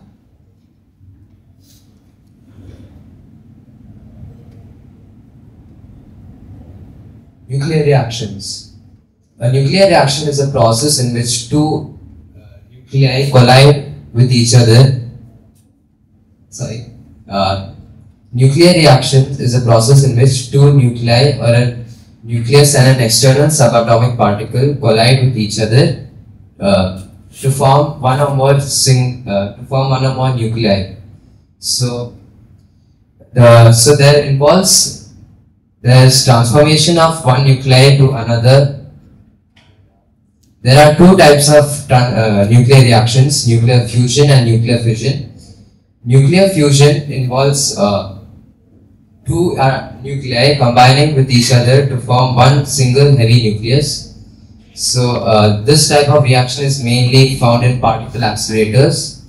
Nuclear fission is in turn the opposite of nuclear fusion.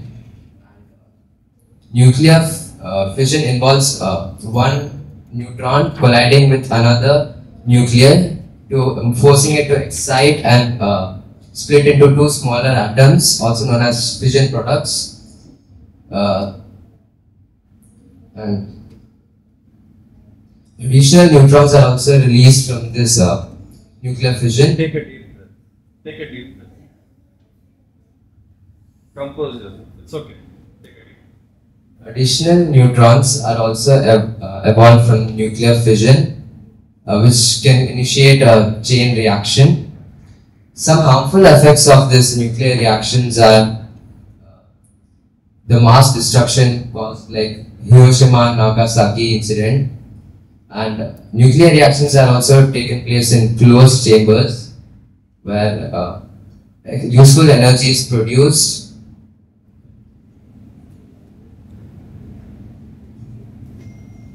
Now that we know what nuclear reactions are, let me take you through some really importance of these nuclear reactions in our daily life. First of all, let's talk about space exploration.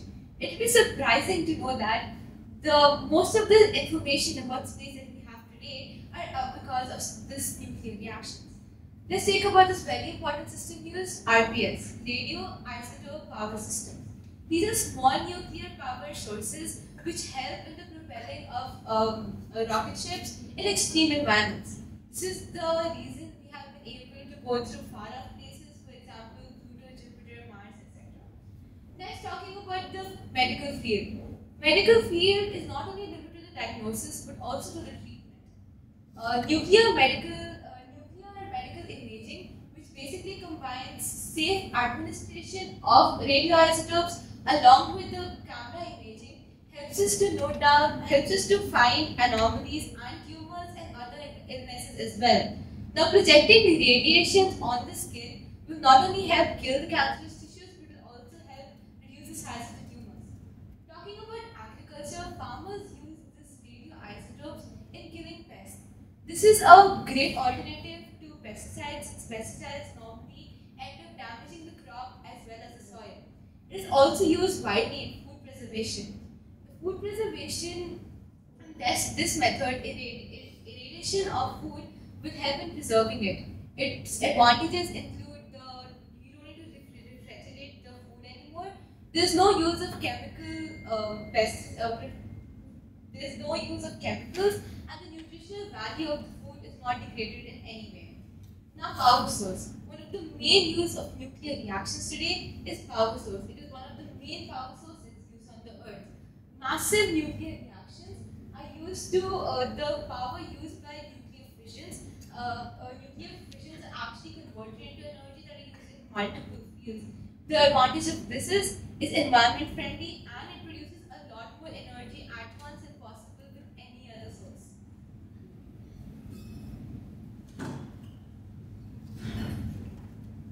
I'm going to take you to the harmful effects of nuclear reactions. Let's start with the first one, affecting human population. As we know, radioactive elements are really harmful, and this will lead to various diseases like Down syndrome, thyroid cancers, birth disorders, etc. Second point, affecting flora and fauna. After the Chernobyl disaster, like till now, even after 37 years, that place is not habitable. Even though it's habitable, only few people live there, and we can't find a wide range of flora and fauna there. This is because of the radioactive elements present when the disaster happened. One more example is that after the disaster, a whole forest of pine trees had to be cut down because it was highly damaged. And the third point is that thermal radiation. On August 6th, we saw a really bad disaster, which was the bombing of Hiroshima and Nagasaki. During this, the climate was turned upside down, which led to a lot of heat increase, and the radiation caused widespread death. Nuclear reaction is not renewable. Even though uranium is not a fossil fuel, but the extraction is really tedious and it's really expensive. Now, this is leading to the depletion of uranium, and we should take care of it. Ways to cut off the harmful effects of nuclear reactions. Proper methods of disposing radioactive waste. Unlike other waste, radioactive waste retain their radioactivity for hundreds of thousands of years, even after usage. So it cannot be treated as regular waste is. Thick, heavy concrete containers are required to store radioactive waste to ensure there is no seepage that occurs. The radioactive waste can't be incinerated or buried. Nuclear tests. It has been proven that nuclear power has a lot of latent power which causes destruction.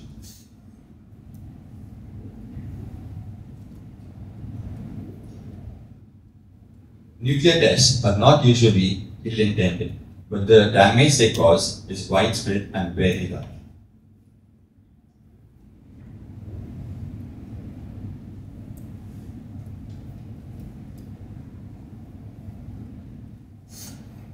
The radioactive elements that escape during these tests enter ecosystems affecting organisms. It should be ensured that we take proactive measures to ensure that radioactive elements released during these tests do not escape the ecosystem. And reduction of nuclear tests is a priority. Precautions at personal level. Houses near nuclear sites and facilities need to ensure that the radon gas levels in the houses are next to zero. And precautions at personal levels. Employees working at nuclear sites and facilities need to ensure they are not exposed to radioactive elements and they carry it with them. So this is the sites and the textbooks and books we use for the research. So the entire summary and the entire presentation concluded is that however how cool nuclear reactions sound, their byproducts should always be taken in consideration. The uses have various good effects, but as well as bad effects. So keeping that in mind, we must take a step into reducing and cutting off the harmful effects of the nuclear reaction. Thank you.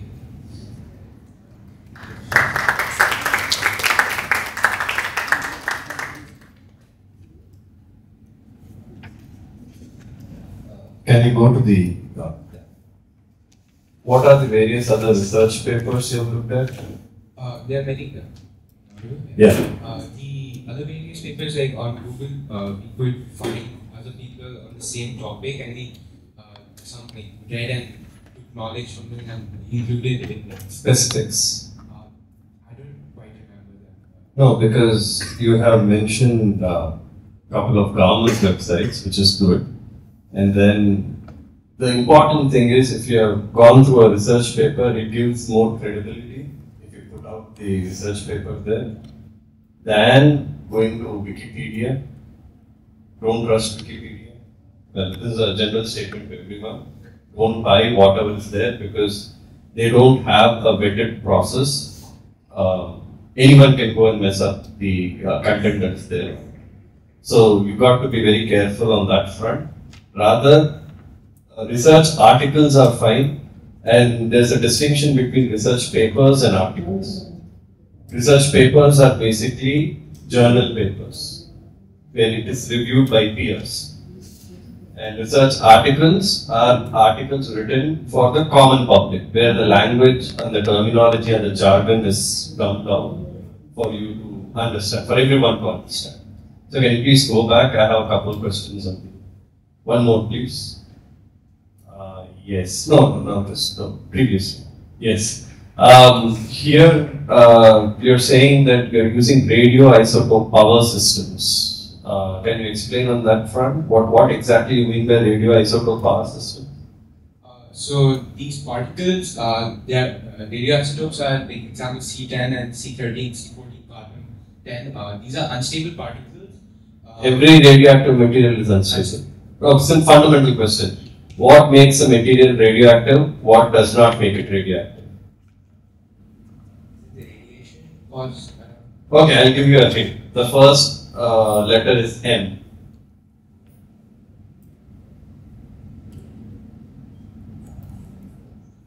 The last letter is Y.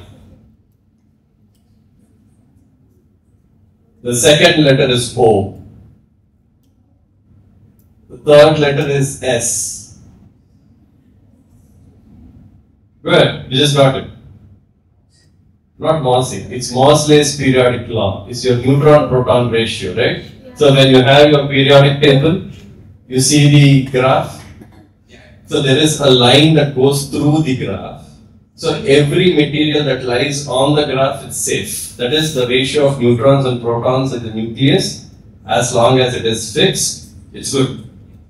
The ratio, once it gets disturbed, it becomes a radioactive, unstable, right? So that is Mossley's periodic law. That's how carbon is a stable element.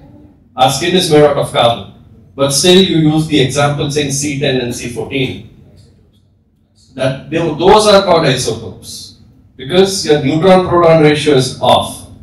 And the interesting thing here is, your neutron protons always convert into each other inside the nucleus.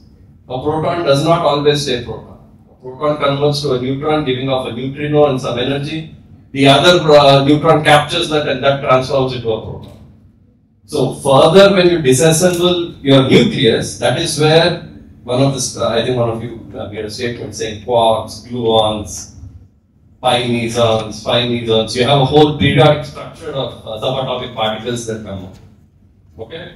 So again, going back to the question, radioisotope power systems. What exactly do you mean by that?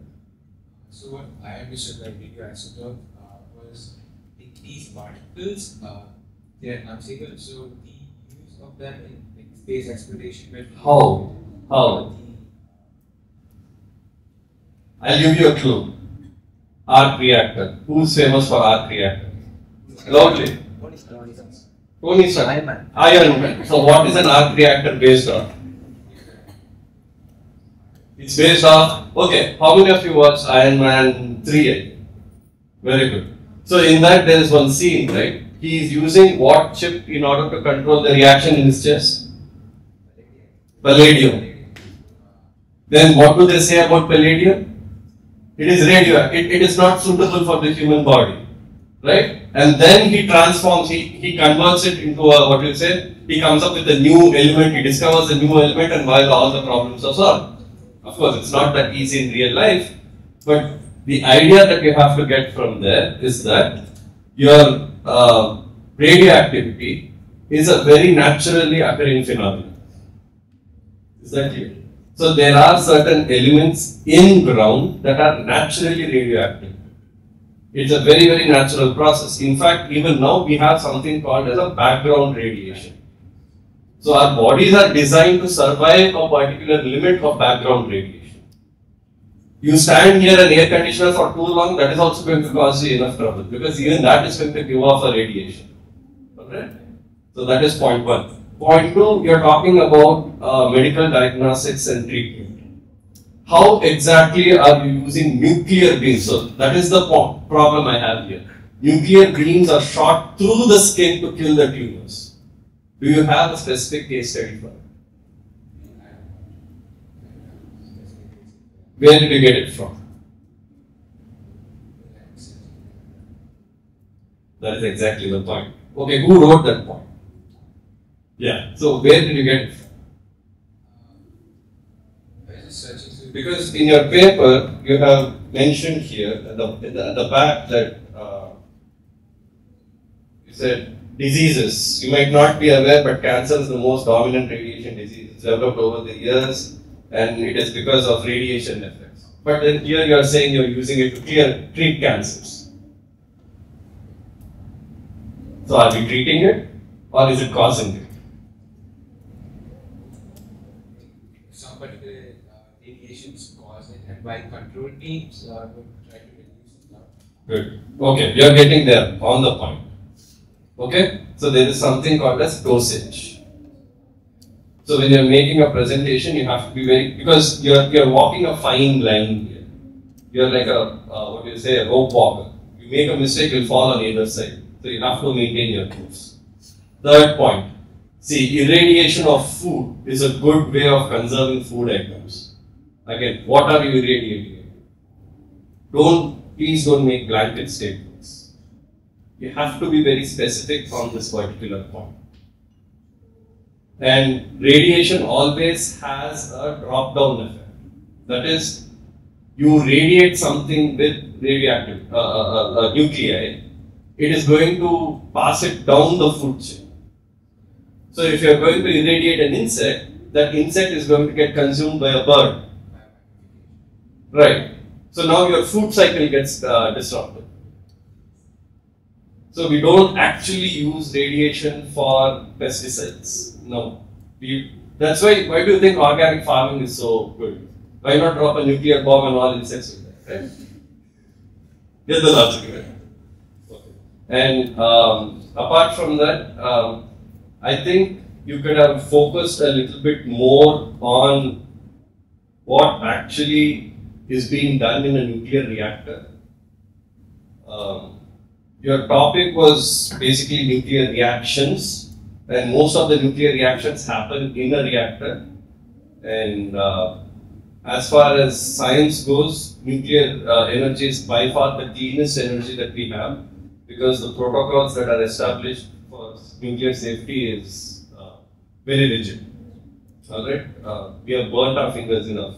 Rightly pointed out, Hiroshima, Nagasaki, and then Fukushima, the Chernobyl, all these reactor explosions have given us sufficient experience to tread lightly. In fact, 600 kilometers from here, we have a nuclear reactor in India. So I would suggest take all of you there. In fact, they are very welcoming for school students. They have regular visits from school students. It's called IGCAR Kalpakam, and they have the fast breed test reactor over there, FPTR, and India plans to open up 10 more nuclear reactors. So if it was not safe, you would not go for it. All right? Not much to think. There's one thing that I said that when you guys were a kid, you used to think about what are we paid off and why we are here and all that. I tell you, it's not just the kids. Everybody is. This is one of the most persistent question of the human race. I think Sir's like covered a lot of the points of that, and I think also one of the, in terms of the nuclear reactions, a lot of the recent research is going towards. It seems we may be close to having fission-based power, and in a controlled way of doing that, and that is not going to be having so much of the outcome of the dangerous the products and all that. But it's very hard to control and all that. And looks like that we are getting there, and we may have the miniaturized sun at a lot of places on the earth, which is going to be fulfilling our the need of clean. Hopefully, I think in a few decades or a few years, we should see that being well established in labs.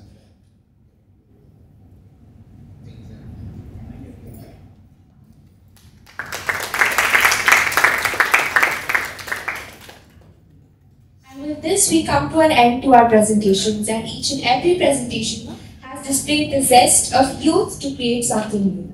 Now I would like to call Dr. Karthik Shastri to share his insights.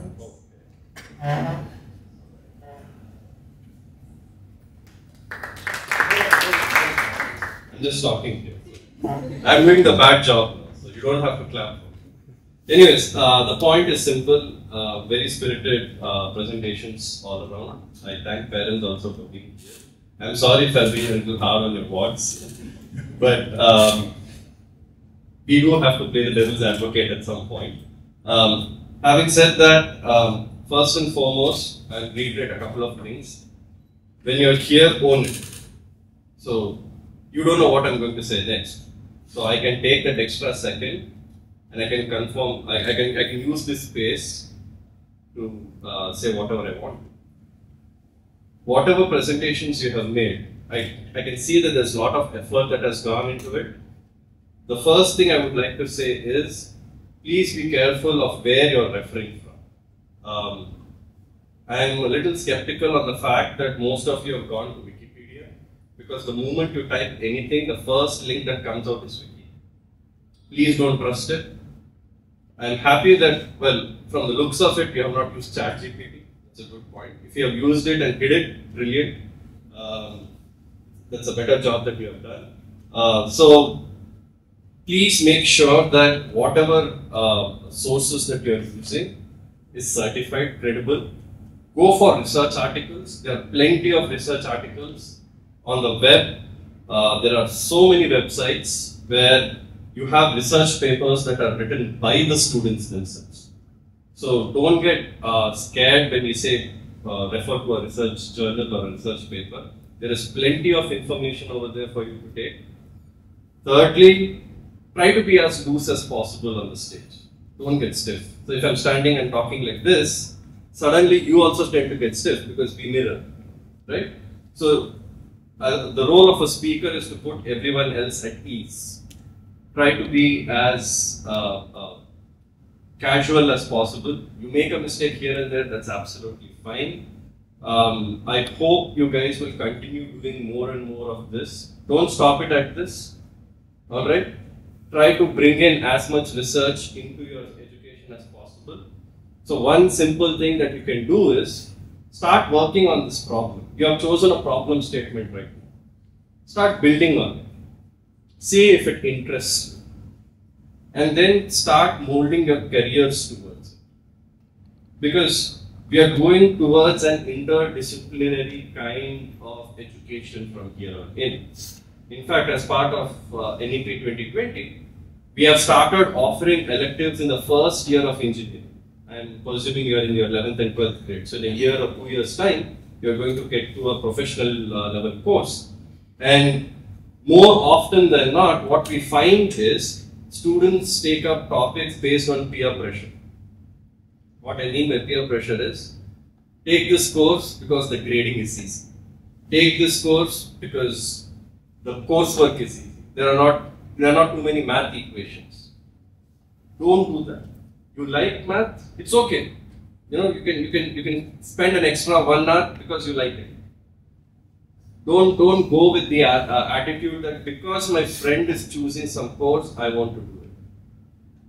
So follow your dream. I see a lot of good ideas that have come out here, and I hope that these ideas are built up on in future also.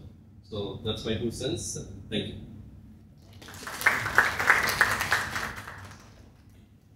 Thank you, sir. Now, I'd like Mr. Amit Gupta to share his insights.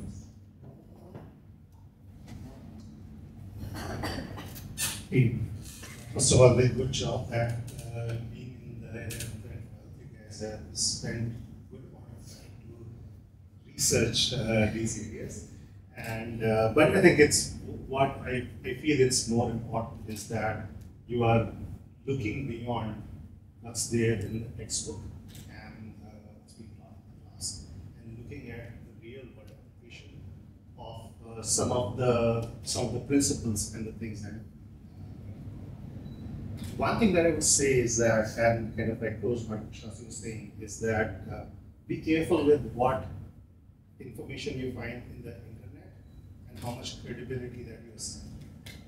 And you can extend that to the point, and some of you might have heard of Dr. Etsiona's talk on that particular problem as well at times, is that even things that you found in very credible books and all that, and what is written, say in the NCRT, things like that famous experiment of that you take a glass coin and a card, and you flick the card. Most of the books would say that it is an illustration of the first law of Newton's motion. It actually is not. So question everything and look at the information that you yourself have gathered. If something is not, turning up good in terms of your own logical things, don't trust it. And even if it is coming from parents, elders, teachers, respectfully disagree with them. In the quest to understand that better. And that kind of a curiosity, I think, is something that I would wish that all of you and all of us retain that for the lifetime. And in this now, the day and age of you're hearing a lot of things around the AI and the chat GPT and what's the super AI is going to be, what the sentient things are going to be. lot of things are there. So for sure, one thing that we know for sure is that we don't know that how things are going to be shaped, what's going to be the shape of things in the future. But we know for sure it's going to be quite different, and we don't know about it. That much only we know of. So what becomes more important is to develop a way to learn, remain flexible, change your thoughts in the process, and your whatever knowledge you have based on new information that you have, acquire new skills, and those are the ones that would stay with you and would serve you much longer, irrespective of whatever vocation or profession. Stay curious.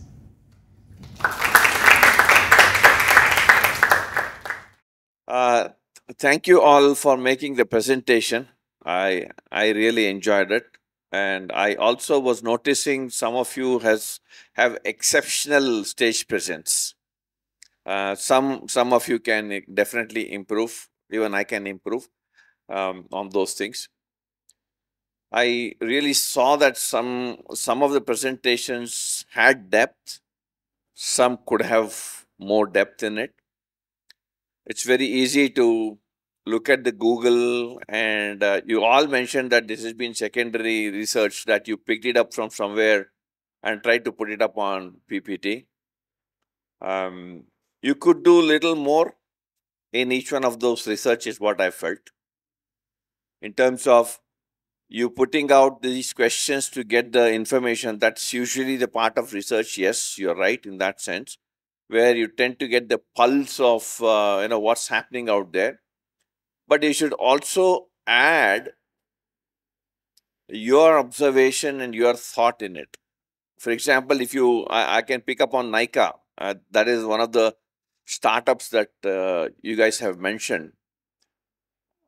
I don't think Phalguni Nair would have sent a questionnaire throughout India asking people if they want a startup called Nika, right?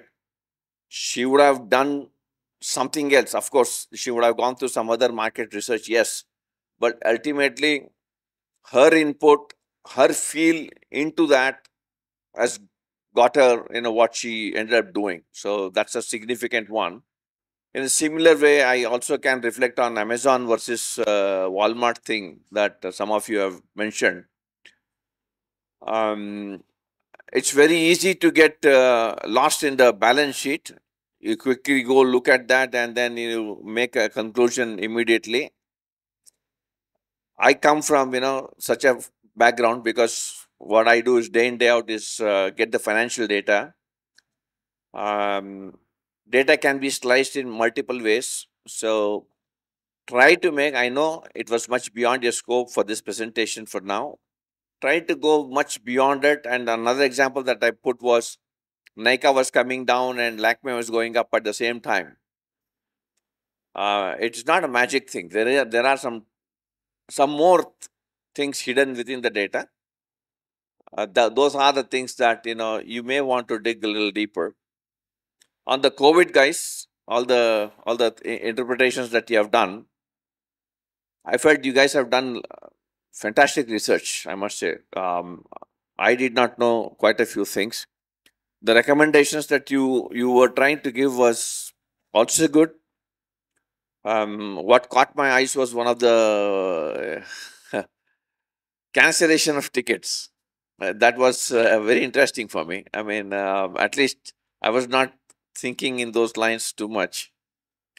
And I also saw that there has been overwhelming bias towards government needs to do this, government needs to do that kind of things.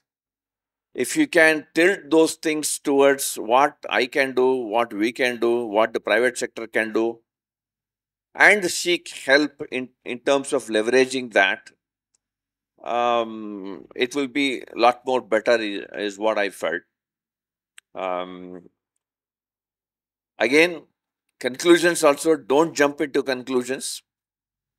It would be best to avoid the word conclusion itself. It is best to say that these are the interpretations because it's all subject to change. market and the world is so volatile. The moment you get into conclusions, you become rigid. And I understand you are in 11th and 12th standard. Your parents would have been asking you to conclude which way you want to go. Yes, you can conclude in that direction for now. But when it comes to facing, whatever things are out there, don't conclude, be open, so that, you can receive a lot of the things that life has to offer, each one of you. Thank you. Thank you so much, sir. I request everyone to be patient for the students from other groups to assemble in the auditorium for the closing ceremony.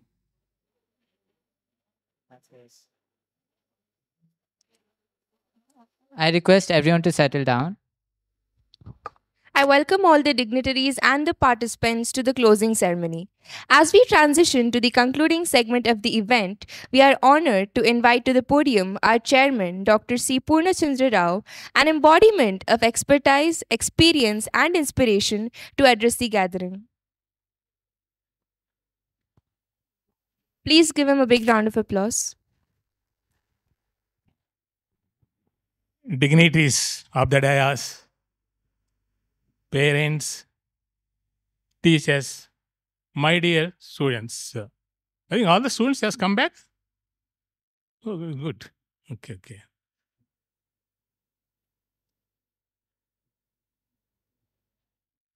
Actually, today I prepared very short. Once you give the mic, they say I'm exceeding my timings now. Today I don't want, because already you engaged fully. I want to speak very few words now. I'm extremely happy to present here on the occasion of our school young scholars interdisciplinary project Symposium.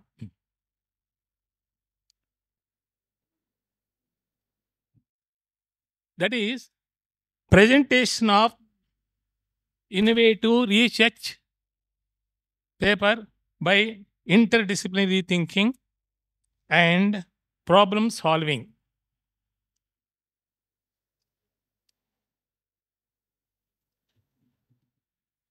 Every problem has a solution, and all you need to do is think critically and creatively. How to think creatively? Here, let us understand what Dr. APJ beautifully said. Learning gives creativity. Creativity leads to thinking. Thinking provides knowledge, and knowledge makes you great. Today, our students are great. Yes, with this idea of knowledge, of our 11th and 12th standard students had presented today 15 papers on various topics from different subjects related to commerce and science. Yes, this morning also I was witnessed 2-3 topics, in fact, now. Though I came from commerce, first I want to learn it from other segments. That's why I went there first, and then last I joined here now. Yeah. Some of their presentations, along with the highly learned judges for this program today here now. I would like to touch upon 3 topics in brief.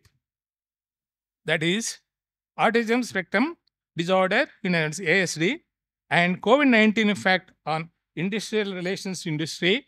Third one, ASI. Yes, artificial intelligence.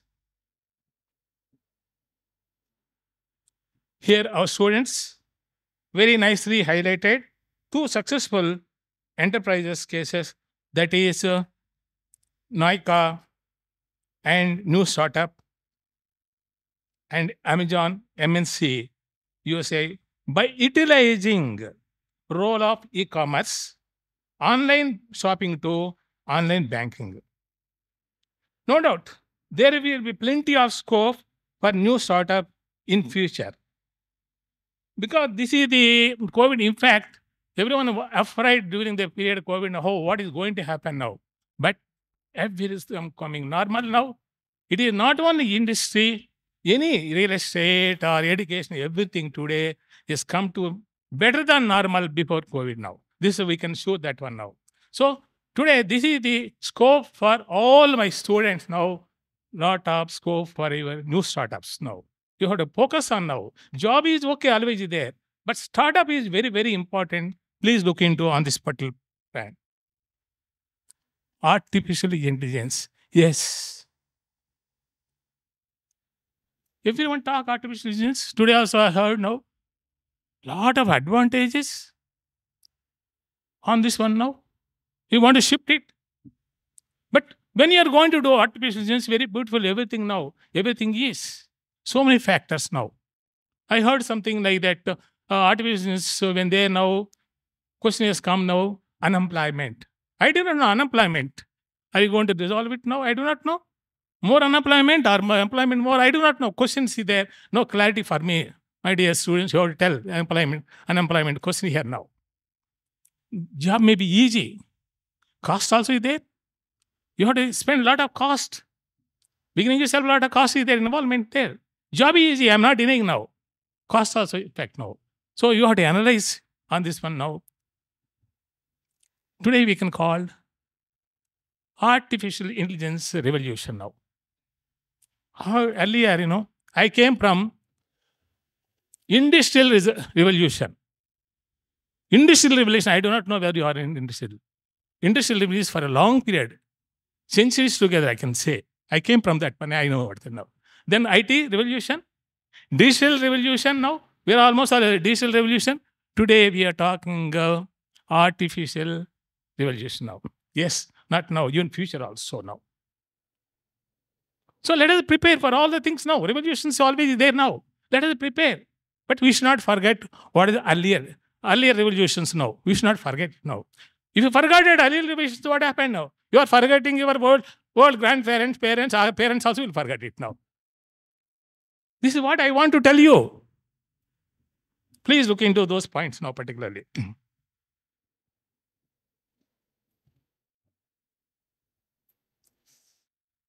Regarding particularly, I want to focus on this one. Regarding ASC, our students had tried to give analysis and help the ASD suffering people and overcome and control this disorder by improving environment they are in and other methods of treatment. Yes. This is I want focus here. It is not a disease. Yes, it is not a disease. This is one type of disorder. That's all now. As for the latest population, then more than 10% of the population in the world, they're suffering with this one now. Madam also telling now, not 10%, more than 15%. Even schools level also 10%. Every school has taken today what is the need by appointing special educator, what I may be doing now. Here, why I want to raise this particular ASC concentrate, it is a collective responsibility of all us here as citizens. Please understand now. As students, you can do. Today, I ask a question, ASC people, students, have you interacted people who submitted research? Frankly, they said no. I want to interact. It is not interaction for the research. I met them now today, openly I'm talking now. Friendly interact. How can support them? They require moral support. In addition to therapy, GRP, so many there, I'm not denying now. Maybe genetic, non-genetic, all the things secondary.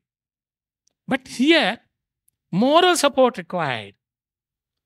As a course student, probably you will find in our schools, any schools now, even our schools also, pre-primary, primary level, most schools are now. So, you have to make them friendly, support them, don't look them differently. Don't look them differently at all. When you go there, you mingle with them. That is the most important now in school. In society, even your neighbors may have, make them friendly. So wherever you meet them, This is the most important, my dear students. We are lucky. God is giving the good health and all. Why don't you support them? This is what I want to please keep in mind for AC students particularly now.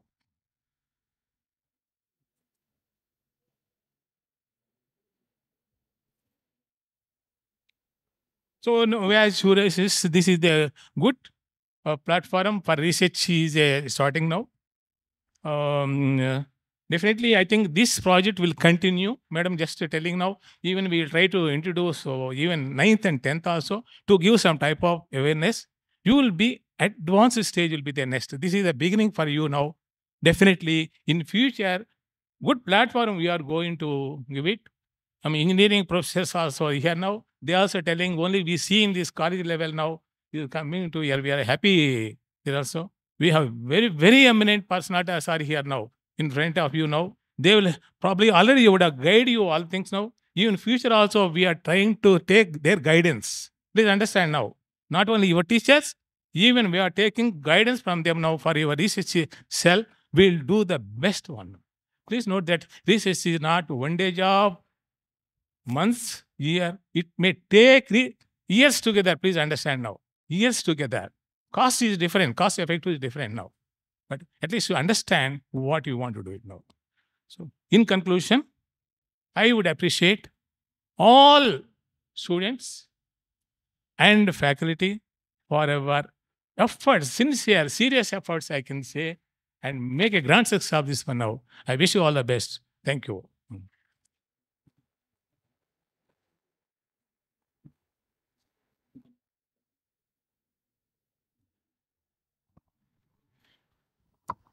Thank you, sir, for your motivational words.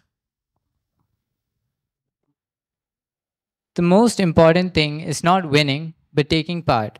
The essential thing in life is not conquering, but fighting well. On this note, the most awaited moment of the day has arrived. It's time for the announcement of the results. I would like to invite our honorable judges for the science group, Mr. Amit Gupta, Dr. Shweta Panchal, and Karthik Shastri.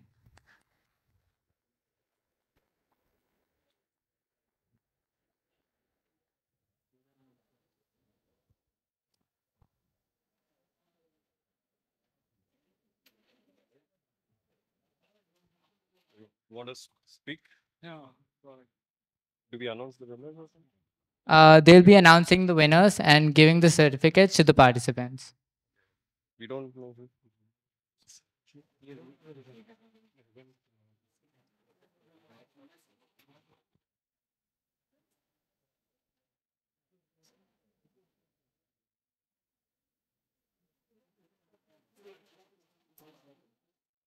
All right.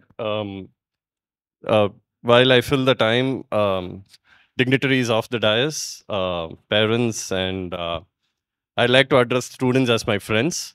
Thank you for inviting me. It's been real pleasure to be here. And more importantly, I'm heartened by the fact that, sir, you have recommended that you would like to create a research cell. And I'd be more than happy to contribute whatever possible from my end. And hopefully this association would go on well into the future. As I've been in engineering education for the past 6 years now, I just share a couple of pointers here. It's not pointing fingers at anyone, but these are some basic hard facts that I have observed. What I see is more and more students are opting for computer-based courses, specifically AI, machine learning.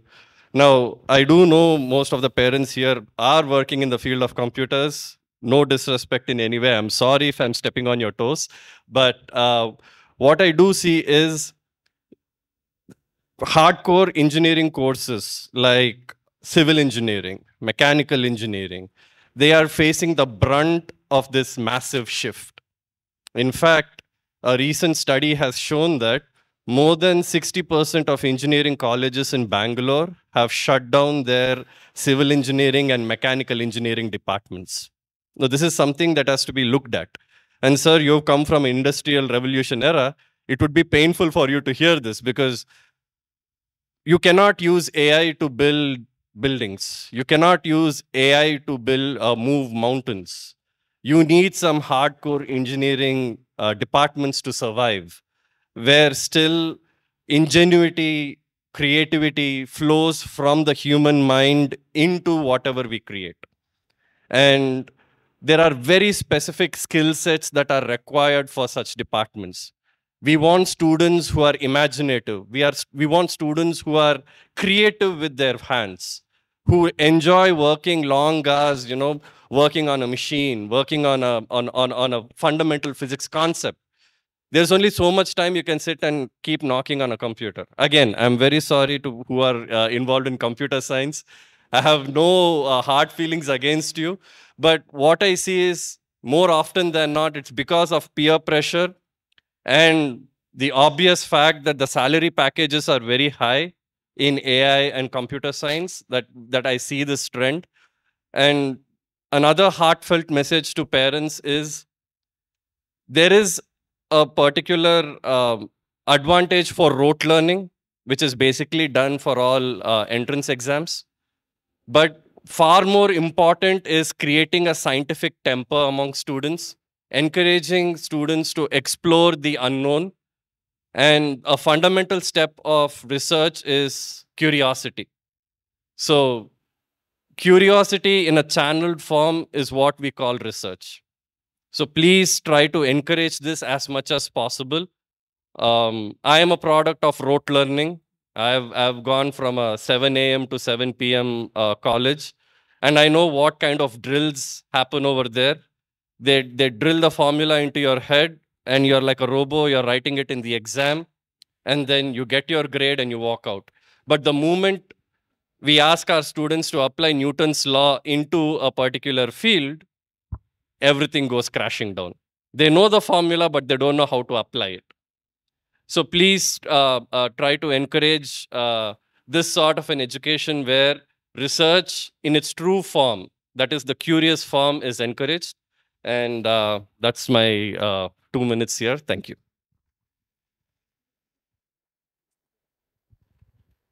We now have the results for the presentations. I request the judges to announce them.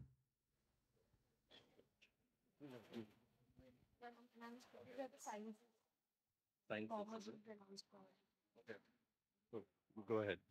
I don't know. Science first prizes, no editing.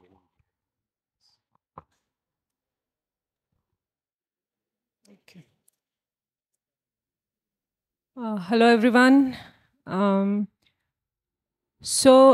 have the results of this competition, but in my eyes and probably all the judges' eyes, all of you are winners. Just attempting to understand what is scientific research itself makes you a winner. Okay, so applaud yourself for that today.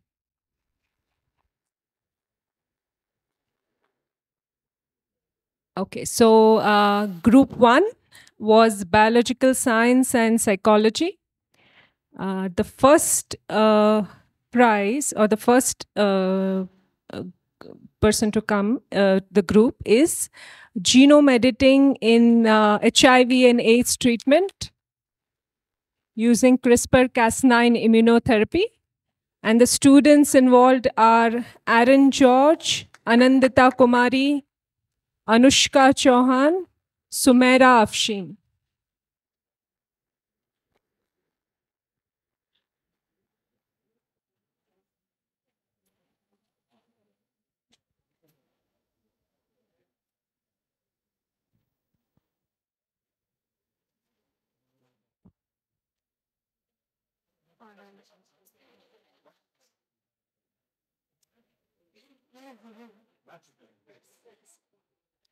Okay, now we have second prize winners.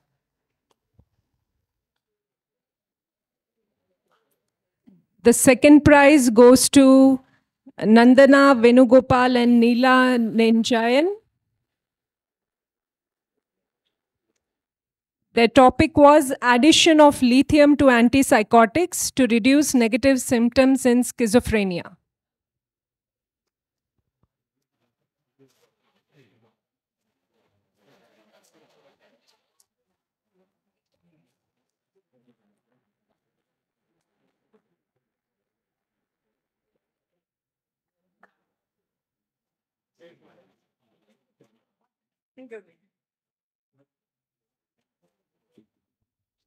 Give a big round of applause.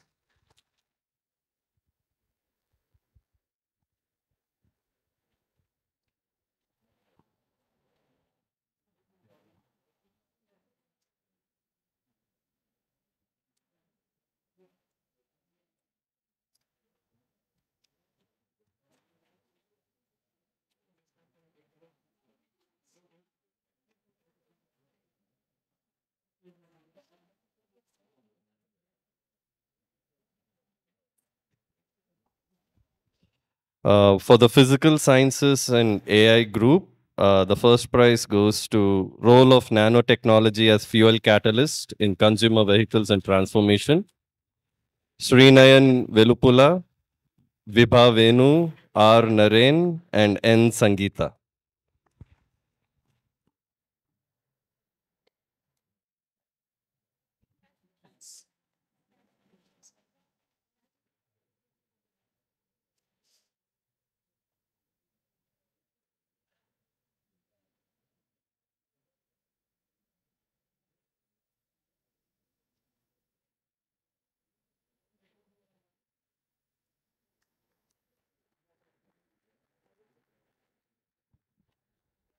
The second prize is climate change subsidence of oil above groundwater level. Subsidence, I'm sorry. Yashaswini, Niharika, Mahika, Lakshmi, Rashmi, Gitika, and Leena.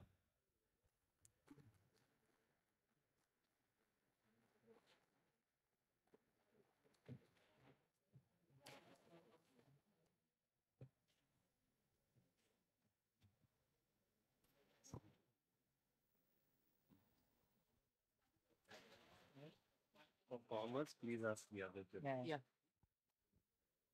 We have that script. Where's the script? That's my name. This is yours. Where's some?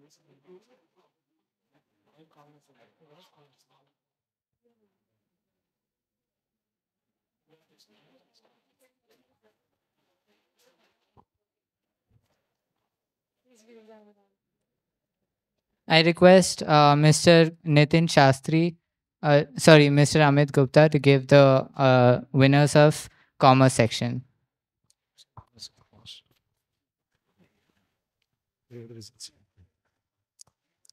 Hello. So the winners for the commerce and the humanities sessions, the first prize goes towards COVID-19 impact on industrial and tertiary industry and government reforms. Students are Mirapai, Ramyashri, Midhu, Varshini, Dayamihar.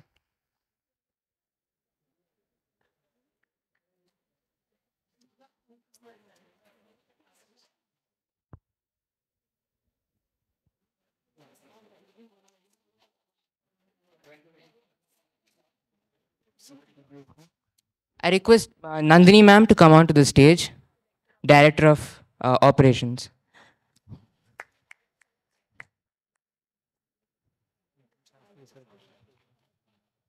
So, please join me.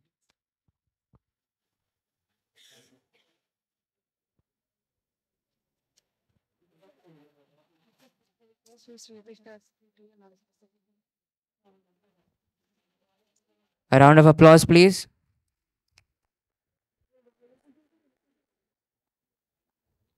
I request Mr. Nitin Shastri to announce the second place for commerce.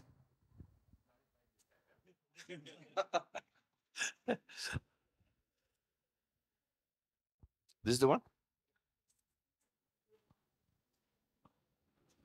Determining the difference in the impact of e-commerce on startups.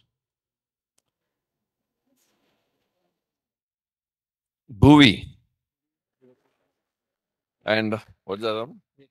Ritika, Pranav, Shriyansh, and Ankit.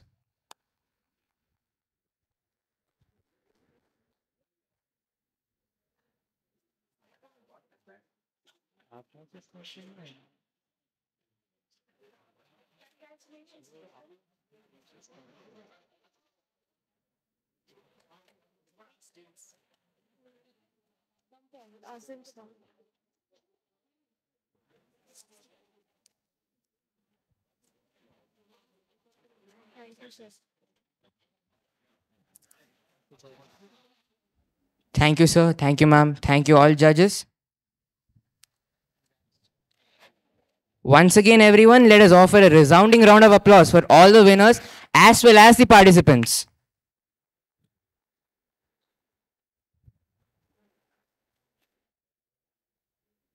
With this, we arrive at the culmination of our ceremony.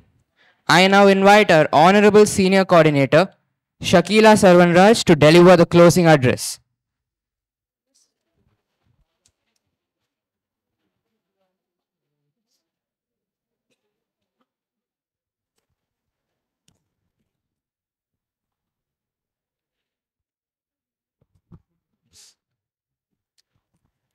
Thank you.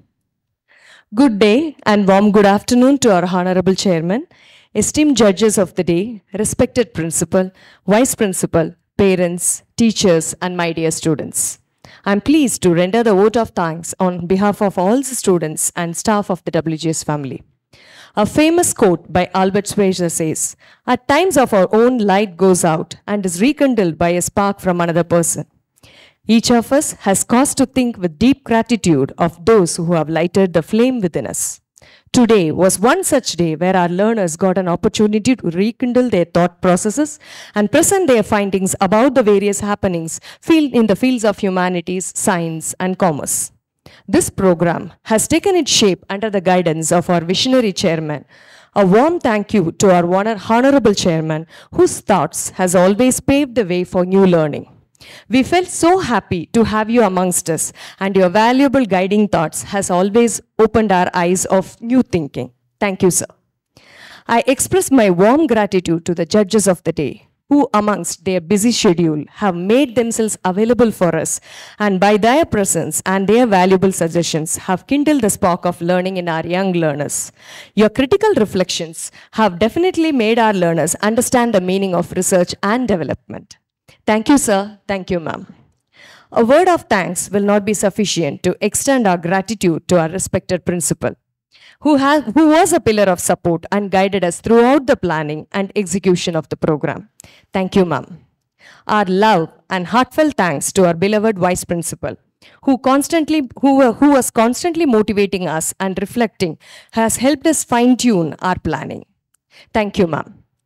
I'm obliged to our mentor teachers who were constantly guiding our young scholars with their planning and execution of their research works. I also feel happy to extend our thanks to our parents who always have believed in us and stood by us in all the endeavors to shape the future of our young learners. Thank you, parents.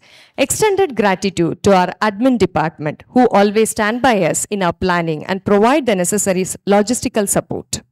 Last but not the least, thank you to our young learners, students, who brought the zeal to the program to their relentless effort and sincerity. Overall, the program has been a wonderful session to learn and reflecting on the learning for all of us. Thank you once again and have a wonderful weekend. Thank you. I would take a moment to thank our beloved trustee, Dr. Narendra Shekhar sir, who has made it possible come here today. It was a very pleasant surprise for us. Thank you, sir, for making it today and sharing your guidance with us. I would also like to take a moment to thank our Director Operations, Nandini ma'am, for being here as a beacon of light and helping us and guiding us all through. Thank you, parents, and thank you, students. Thank you so much, ma'am. To ignite in us the spirit of patriotism, I would like everyone to rise for the national anthem.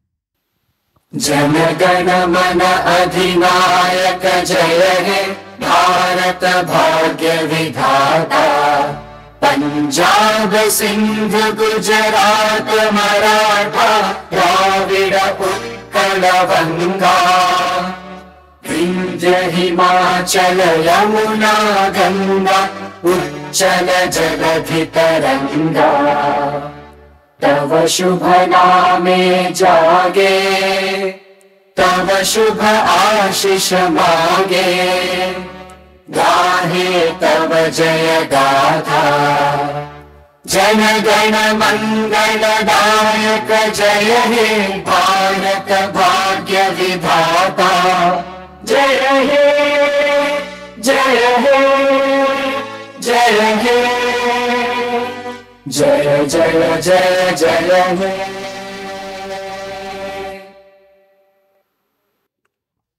With this, we arrive to the ending of our ceremony. This is I, Niharika, Aditya, and Shreyas, signing off for the day. It has been an honor hosting this event. thank you all for being here with us.